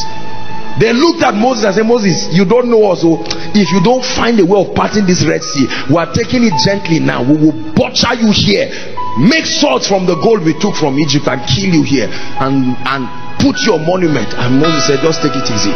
Wise man, he ran to the presence of God. Lord, what do I do? I need comfort. These people are wearing me. And he said, stand still. He said, take your rod, go and tell the people to move forward. Learn to draw strength in his presence. Learn to retreat. When people look at you and do all kinds of things. You have neighbors that are nagging and troublesome. You have people in your office who are always misunderstanding what you are doing. You have people who will bribe and cheat and live their lives anyhow, and you have made up your mind that there's no bribing, there's no cheating. If it's 10 naira for the organization, I'm returning it. And they look at you and say, holy stupid person. Are we all not chopping somehow in Nigeria? Even that company said, is it not with bribe they started this company? And they try to make you feel guilty. At that point, my soul, wait thou upon the Lord. Wait thou upon the Lord. Psalm 62 verse 1 to 5. Quickly, if we're unable to finish, we'll continue next week. Some of you, this message, you don't need it now. Just keep rising. The time will come you will need this message dearly. You will search for this message and sit down and weep while you hear. Right now you are not sowing any seed, but people are giving you their harvest. So you think it's your faith that is working. A time will come you will be exposed to the harsh sun, the reality of walking these kingdom principles. Then it will down on you. You know, sometimes you go for meetings, and when a man of God is preaching, you see pastors crying, standing up, and you'll be wondering, why are they like this? Because they are closest to that reality.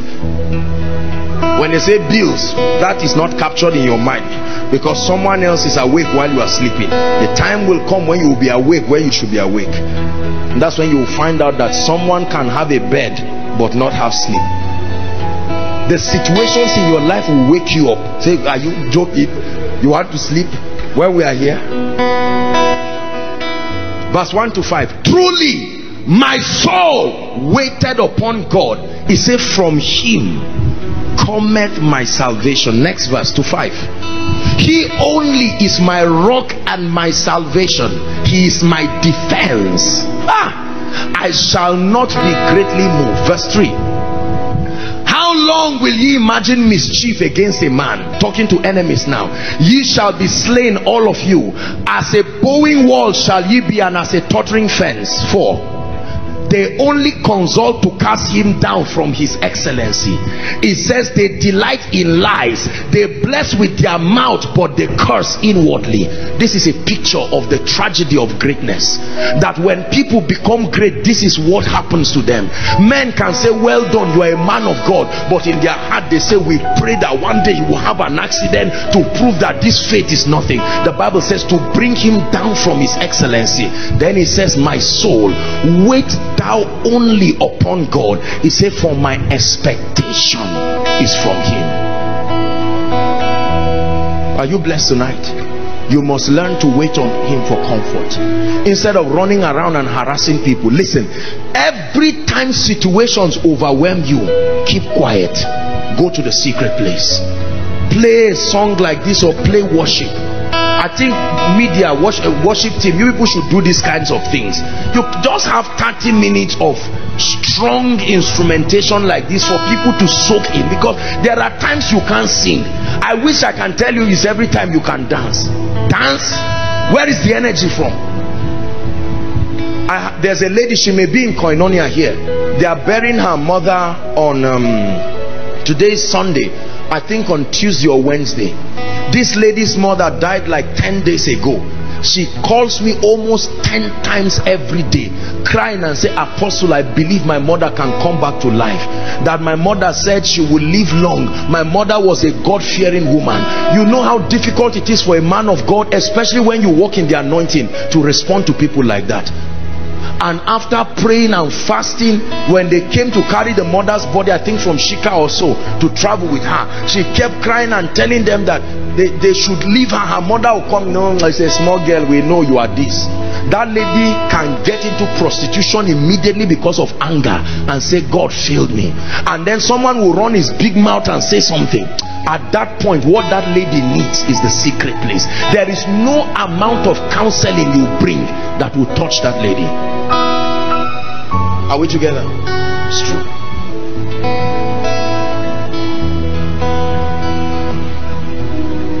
What happens when a man of God and his wife is unable to have a child? What happens when a man of God who is anointed gets married and then they find out he's impotent.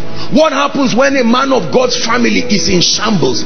He labors and gives birth to children. He's pouring his heart to bless the world, and all the children, daughters getting pregnant, sons are into drugs. It's difficult for that man to stand and preach, because he has to continue to be a preacher of righteousness. But someone says, don't bless us with this your faith thing. If you know God, why is it that your daughter, why is it that your son has not been able to do anything?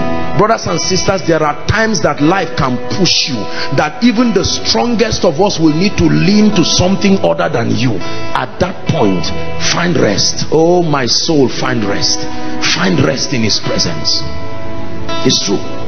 There are times that the leaders send me text messages, sir, we need to make a decision now. This is what we need to do. This is what we have to do. This is what we have to do. Sometimes, I think it was in the school of ministry or so, a few days or last week, I was told that while lectures was going on, someone's bike was stolen. Also, very funny incidents. Now, when you hear such kinds of things as a man of God, it can touch you. Have you learned to rest in God? I have learned to draw strength in his presence. We wait on you, Lord, we wait on you. We wait on you, Lord, we wait on you. We wait on you, we wait on you, Lord, we wait on you.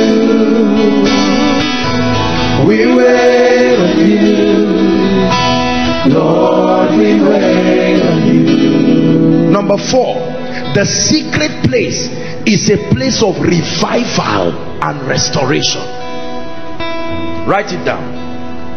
The secret place is a place of revival and restoration. Psalm 23 from verse 2 and 3, please. Restoration of fire, restoration of hunger, restoration of love for God, restoration of values, restoration of your physical energy. Psalm 23 from verse 2. He maketh me to lie down in green pastures. He leads me beside the still waters. Verse 3.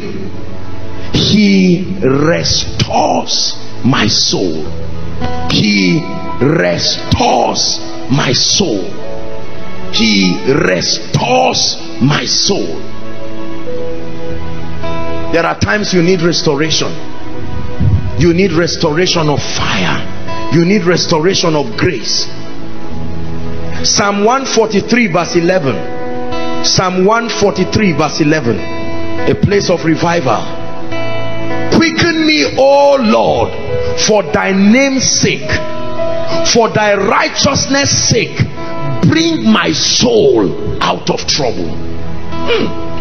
The prayers that great men pray. Quicken my soul, Lord, revive me, revive me. The situations in my life, I can feel life going out of me physically.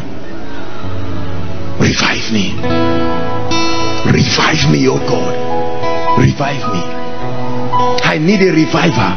Lord, the ministry burden is overwhelming me. I can't pray again. I can't fast again. There is a conference coming, and Lord, the finances is not there. The energy is not there. Just when I want to prepare, my son is causing trouble. Just when I want to love God, one of the sons that I've so labored and raised is now disappointed. Revive me, Lord. I feel life going out of me. You need revival. Revive my fire. Lord, I used to be a prayer warrior. I used to pray for 2 hours, 3 hours. All of a sudden, as soon as I graduated, now it's 3 years after graduation, Lord, I'm surprised. No visions again, no fire, no nothing. I'm surprised. I misquote scriptures. I cannot even no. I used to wake up 2 a.m. every day, 12 o'clock every day. Now in 2 weeks, I've not even called on your name. Revive me. The secret place. It's a place where men cry. They come to him and say, Lord, revive me, revive me.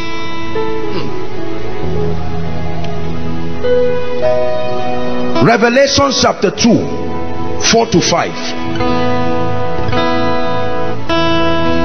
Revelation chapter 2 This was the Lord speaking to the 7 churches. He said, nevertheless, I have somewhat against you. What do I have against you? He said, because thou hast left thy first love. This is a word from the Lord to many of us here. Not thou hast stopped loving me, thou hast left your first love.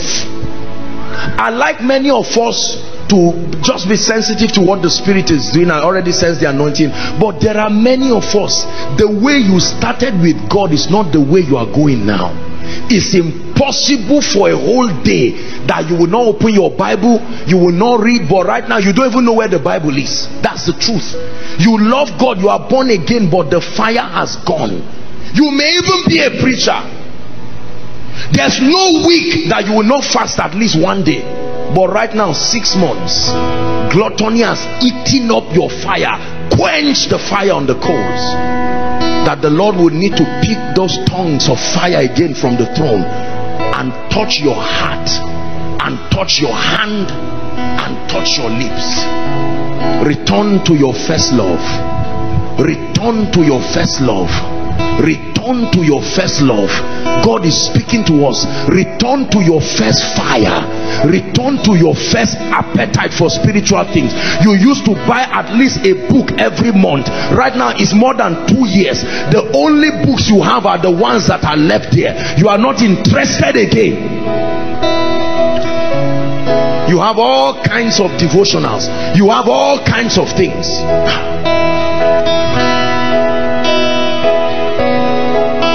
There are many believers that need to return to their first love.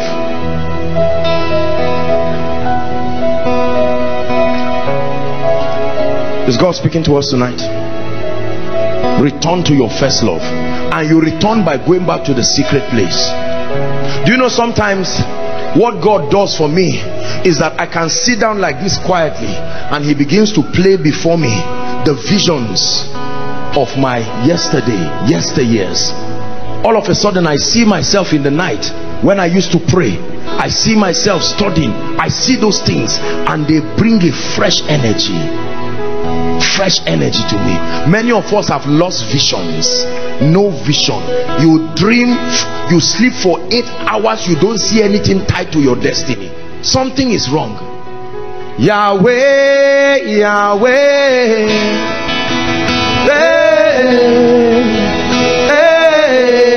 help me sing.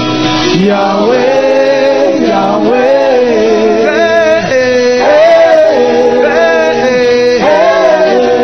Yahweh, Yahweh,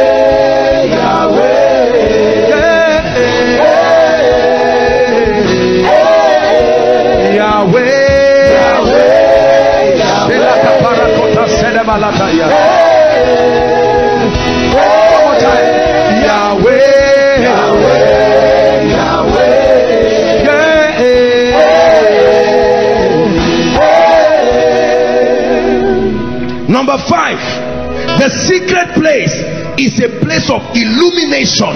It's where the secrets of destiny is revealed to men. The secret place is where you find the secret of your destiny. You will never find it in a book.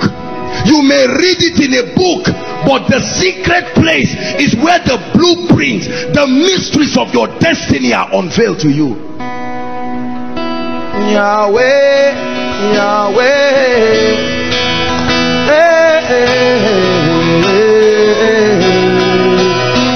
Yahweh,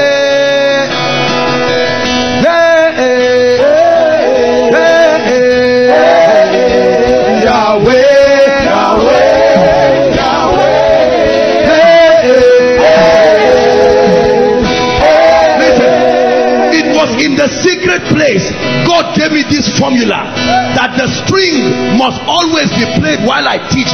He said, I will reveal my dark sayings upon the harp. I didn't get it from a book. It was in the secret place many years ago. He said, your anointing is tied to the atmosphere of worship, that every time the minstrel is prayed, the spirit of prophecy will come upon you. The secret place. Many of you are in one position in destiny. You don't know what else to do, because the secret place is where the blueprint, the strategy for your destiny is revealed. Listen, that it worked for brother A does not mean it will work for you. You must go to the secret place. Lord, what is my destiny about? Open this thing. What is the key to my anointing? I know I'm anointed, but how do I open it? Why do I stand in a meeting and not see your power flow? Sometimes it happens, I'm not sure. I try to copy this man of God. I try to do this. What is the key? What is the key? What is the key? How do I know this anointing is in a place? How do I know what you want?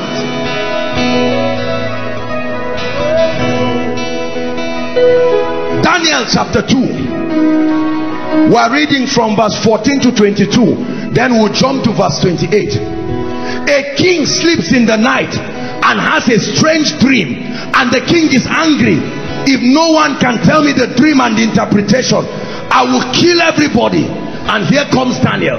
Daniel answered with counsel and wisdom to Arioch, the captain of the king's guard, which was gone forth to slay the wise men of Babylon.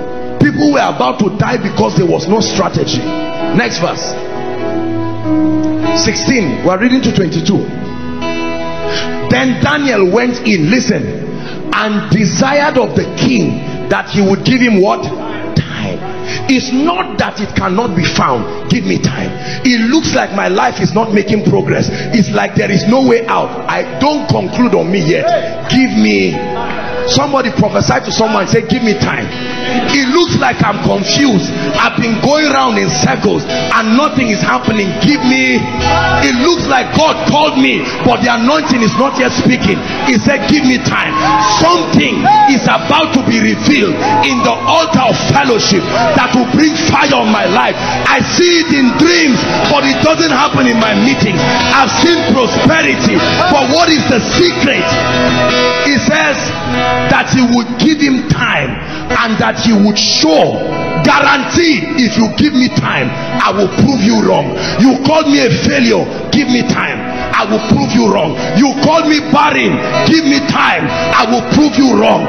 You called me a failure, my father called me a failure, give me time, I will prove you wrong.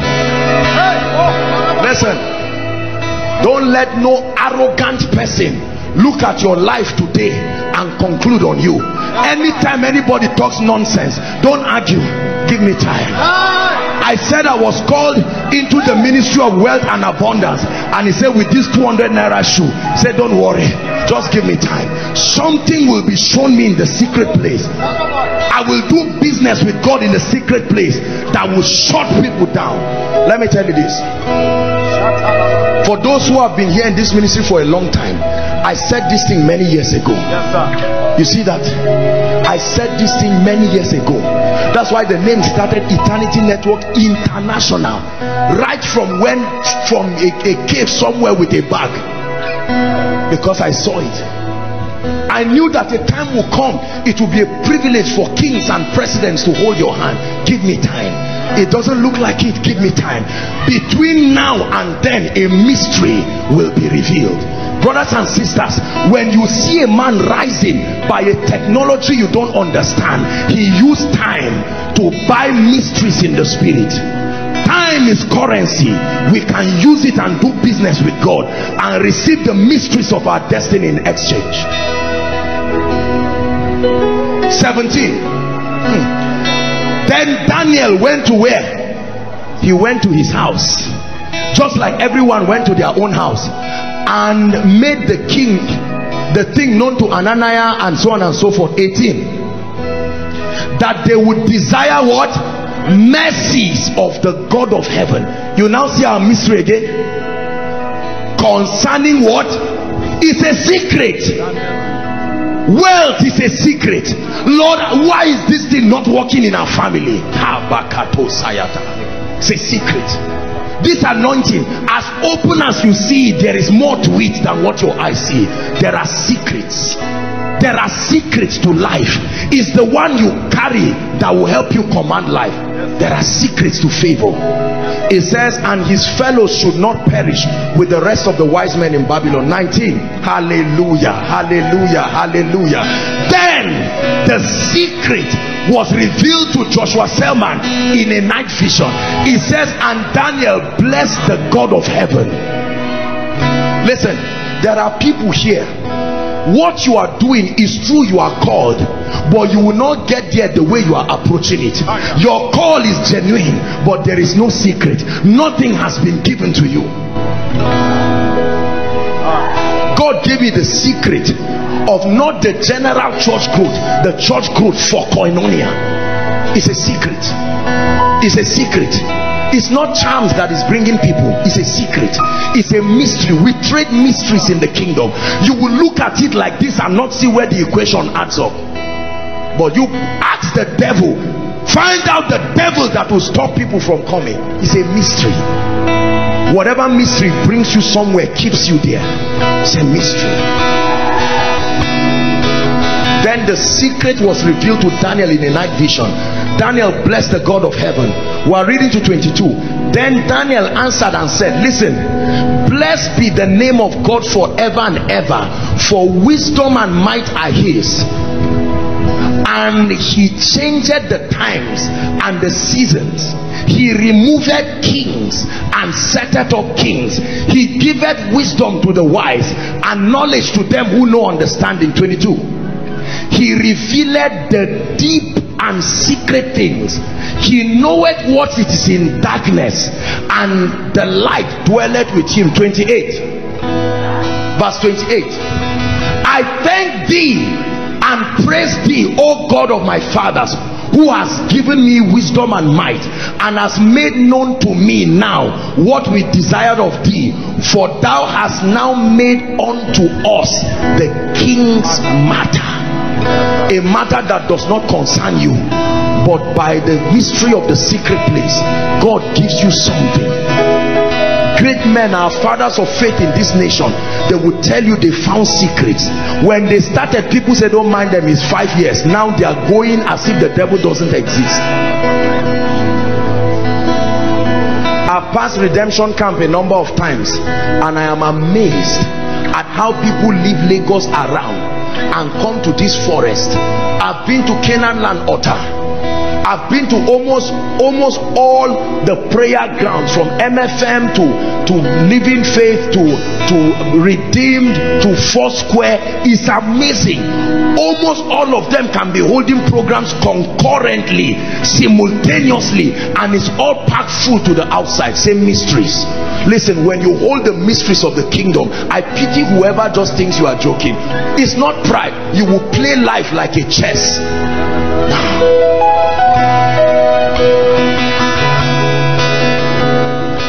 But there is a God in heaven that revealeth what? Please, I want to comfort you concerning your business, concerning your career. There is a God in heaven, and the Bible says he has the ability to reveal secrets. My life is full of this kind of experiences where God comes to me and says, this is it. I give you a blueprint. I give you a secret. And make known unto the king Nebuchadnezzar what shall be in the latter days. Thy dream and the visions of thy head are these. And he began to tell him.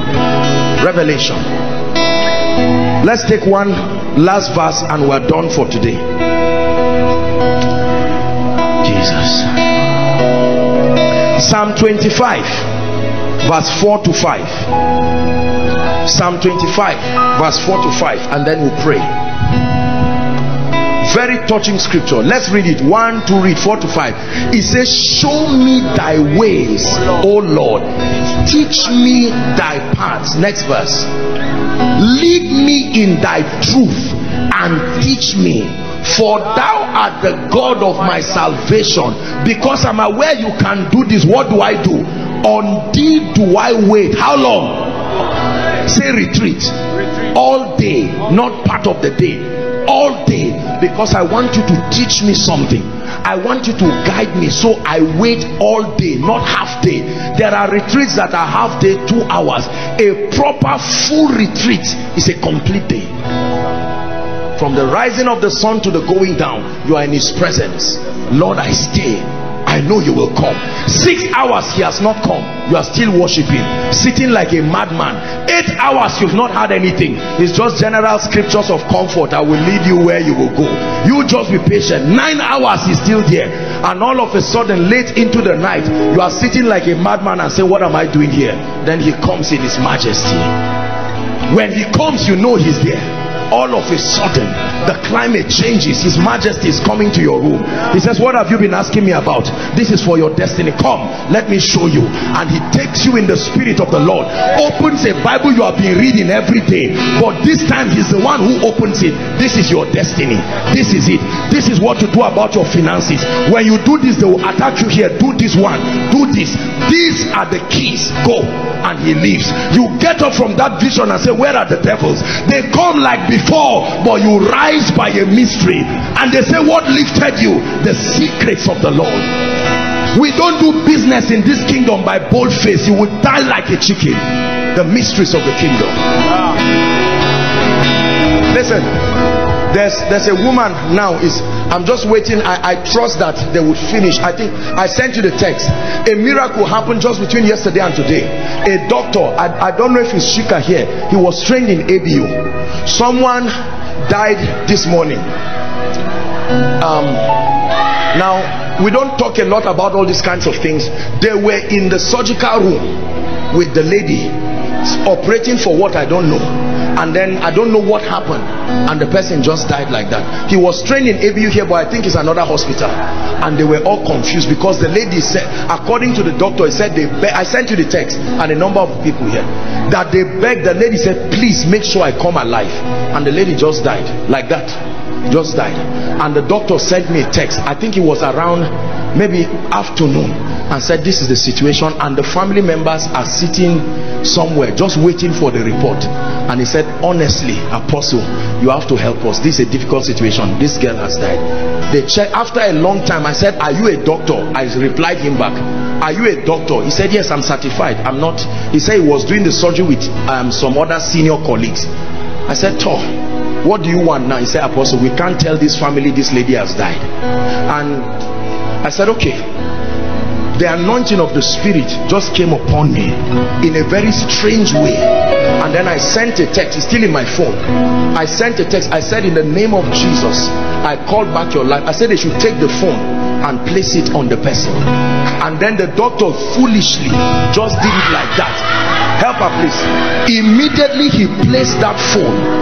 After a few minutes, all of a sudden, from the gates of death, this girl just jumped back. The text is still in my phone. Yahweh, Yahweh, hey, hey, Yahweh, Yahweh, hey, Yahweh.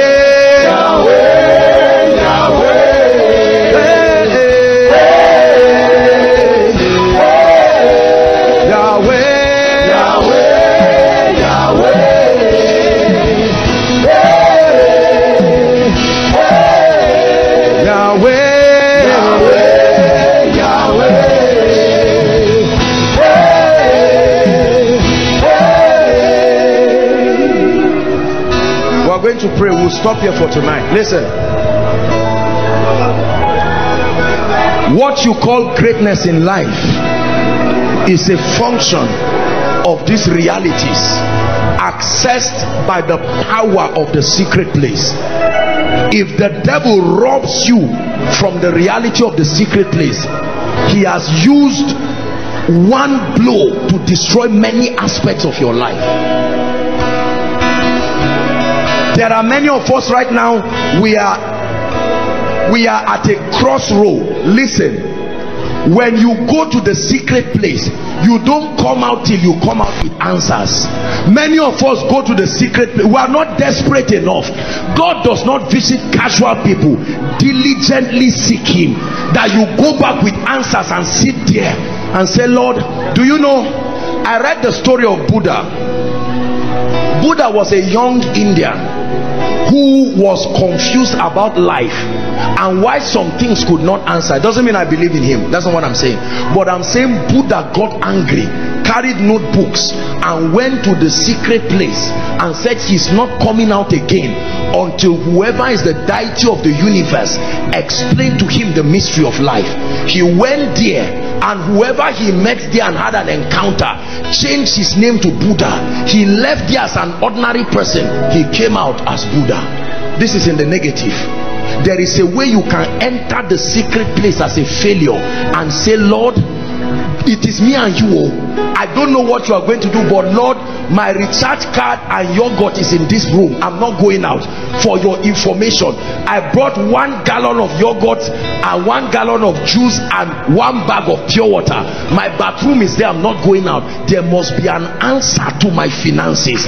Get relevant notebooks. You will stay for, let me give you a side effect, you will stay for a long time and not hear anything.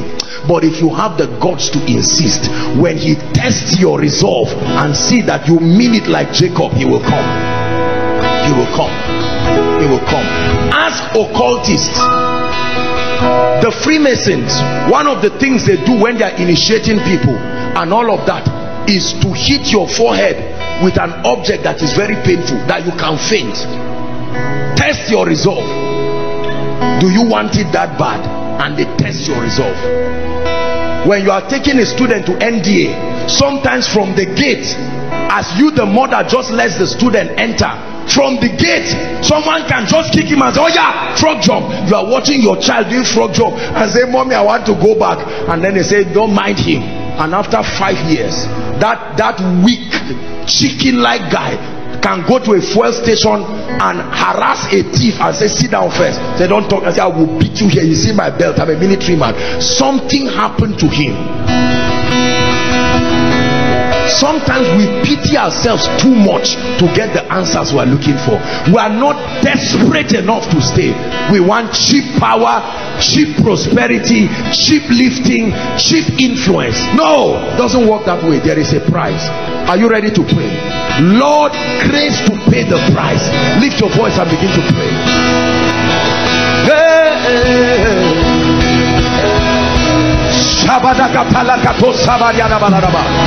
There is a price for the anointing. There is a price for revelation. There is a price for direction. There is a price for greatness. The price is the secret place, the staying power. There is a price for a flourishing ministry. There is a price for a thriving business.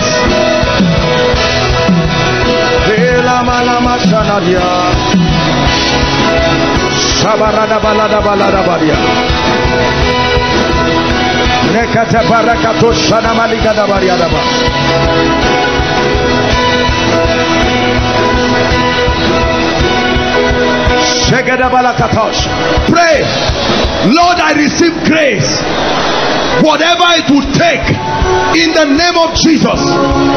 Grace to stay. Lift your voice and pray, Koinonia. He that dwells in the secret place, not the public place.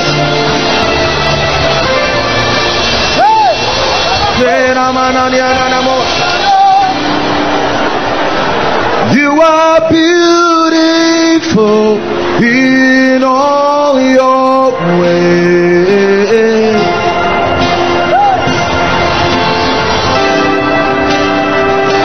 You are beautiful in all your ways.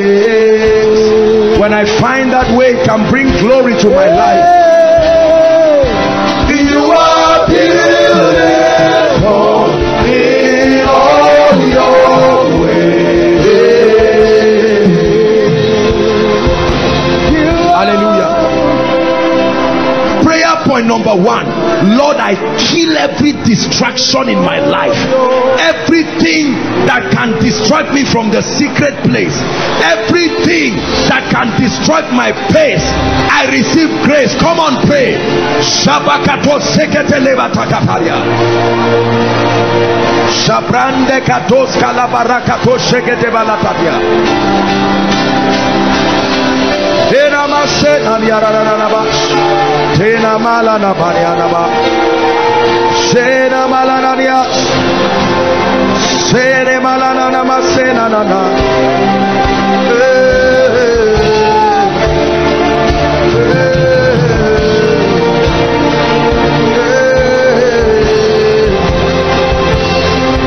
Hallelujah. Prayer point number 2. Lord, from heaven, let a fresh desire for your presence. It's not something you will do mechanically. Lord, a desire greater than my necessary food, a desire for your presence, more than a desire for preaching, more than a desire to succeed. Plant it in my heart and let it grow.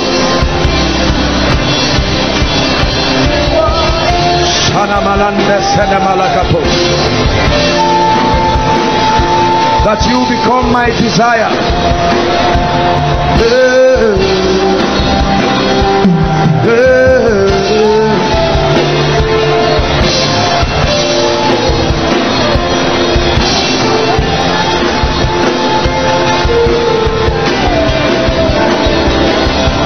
Shabakato sabarada bashele manadara.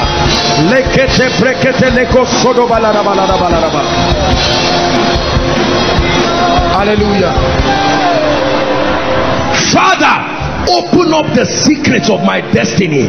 There is something my eyes need to see so that my generation can see me. Open up, oh God. Let the book be open. Lift your voice and pray.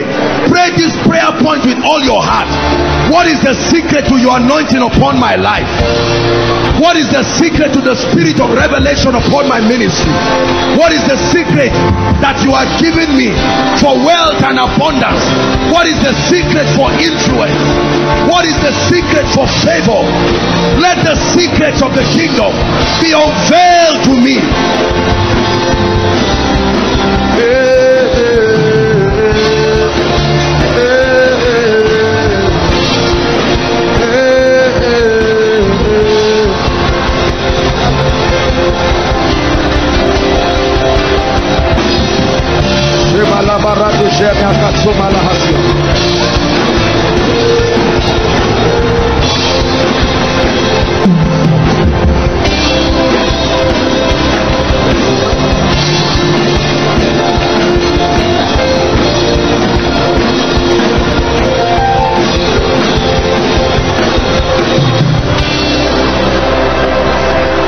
Hallelujah.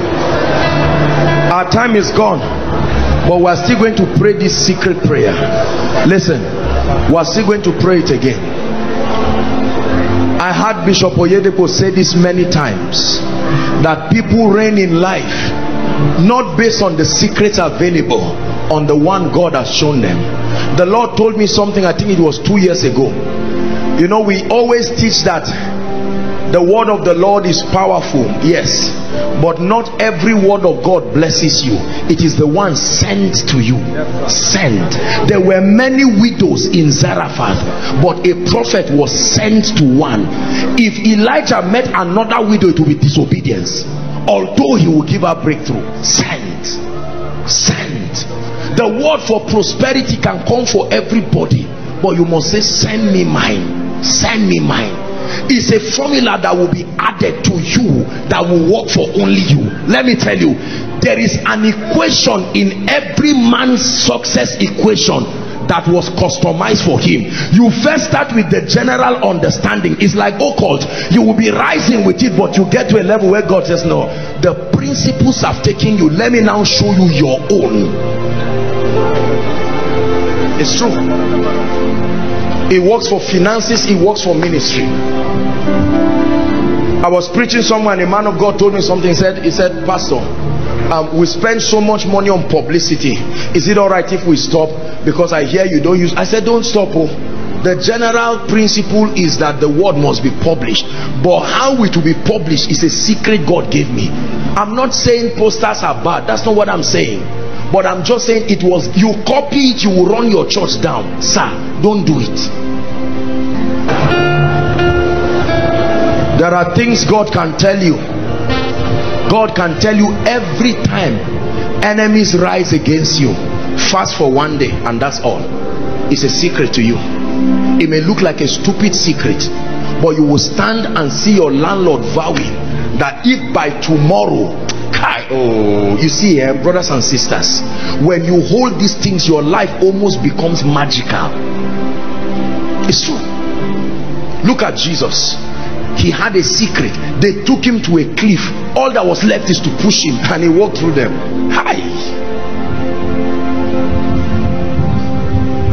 There were times he parted the water, but for Jesus he walked on it. If you were waiting for the water to part in Jesus' time, that strategy was not, it was of God, but not relevant for that occasion. He walked on the water, and he told Peter, now we don't just part the water, we walk on it. There was something about the body of knowledge revealed to the people then that could only allow God give them miracles by passing through water. But now he said you can walk on it. An angel appeared to me and he told me that there shall be no loss. An angel. Why are you confident like this, Paul? An angel appeared to me already.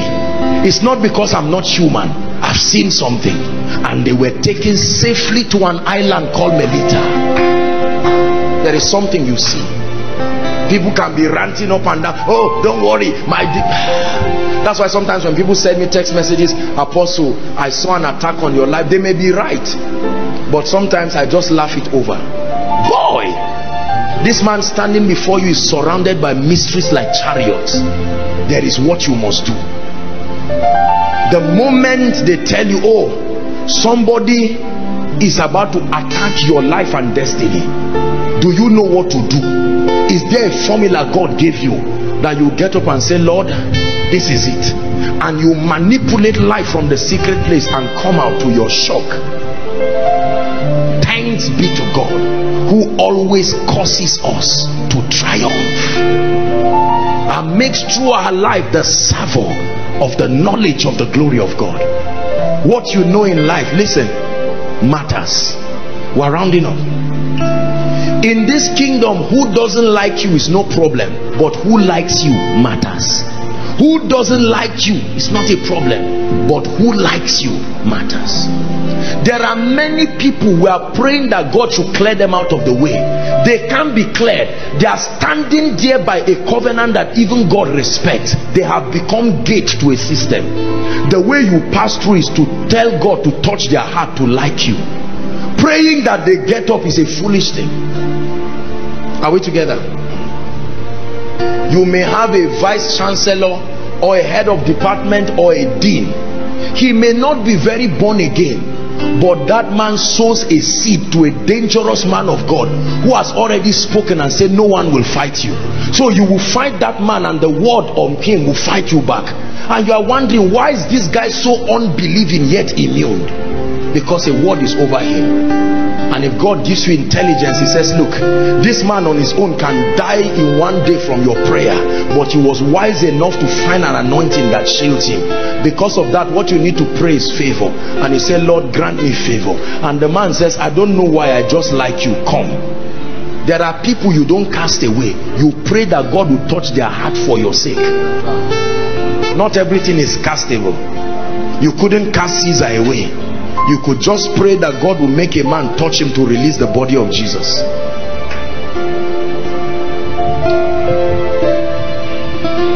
Are we blessed? Father, in the name of Jesus Christ, I pray for your people. My duty is to expose your people by your inspiration to the mysteries of the kingdom, both that which you have granted to work in my life and that which is accessible in this kingdom.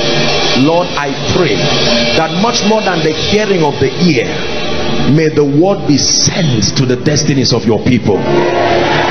In the name of Jesus Christ, I pray for you right now that an unusual grace for the secret place, an unusual grace for retreats, an unusual grace to spend time alone with God, let it be released to your life. Let there be a restoration of your first love for God, a restoration of your passion for prayer, revival in your life. If you once walked in any dimension of grace and the anointing, and for some reason it has gone down, I pray for you that from tonight, let the ambers, let the coals of the spiritual fire within your life be set back ablaze in the name of Jesus. And I'm praying this prayer for you, this prayer of secrets. Lord, we dedicate this week from now till the next koinonia meeting on Friday. Lord, let men beginning from tonight, may they see and hear strange things about their destiny. For many of you, I declare strange angelic encounters. They will come to your room, they will come on your bed, they will come to your ears. Some of you will continue koinonia in your dreams. God will use my face to speak mysteries to you, answer puzzles in your life. Business mysteries be unveiled, leadership mysteries be unveiled, ministerial mysteries be unveiled. The secret to the new dimension of relevance be released to you.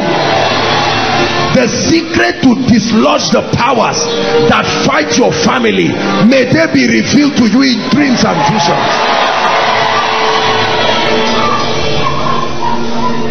Hallelujah.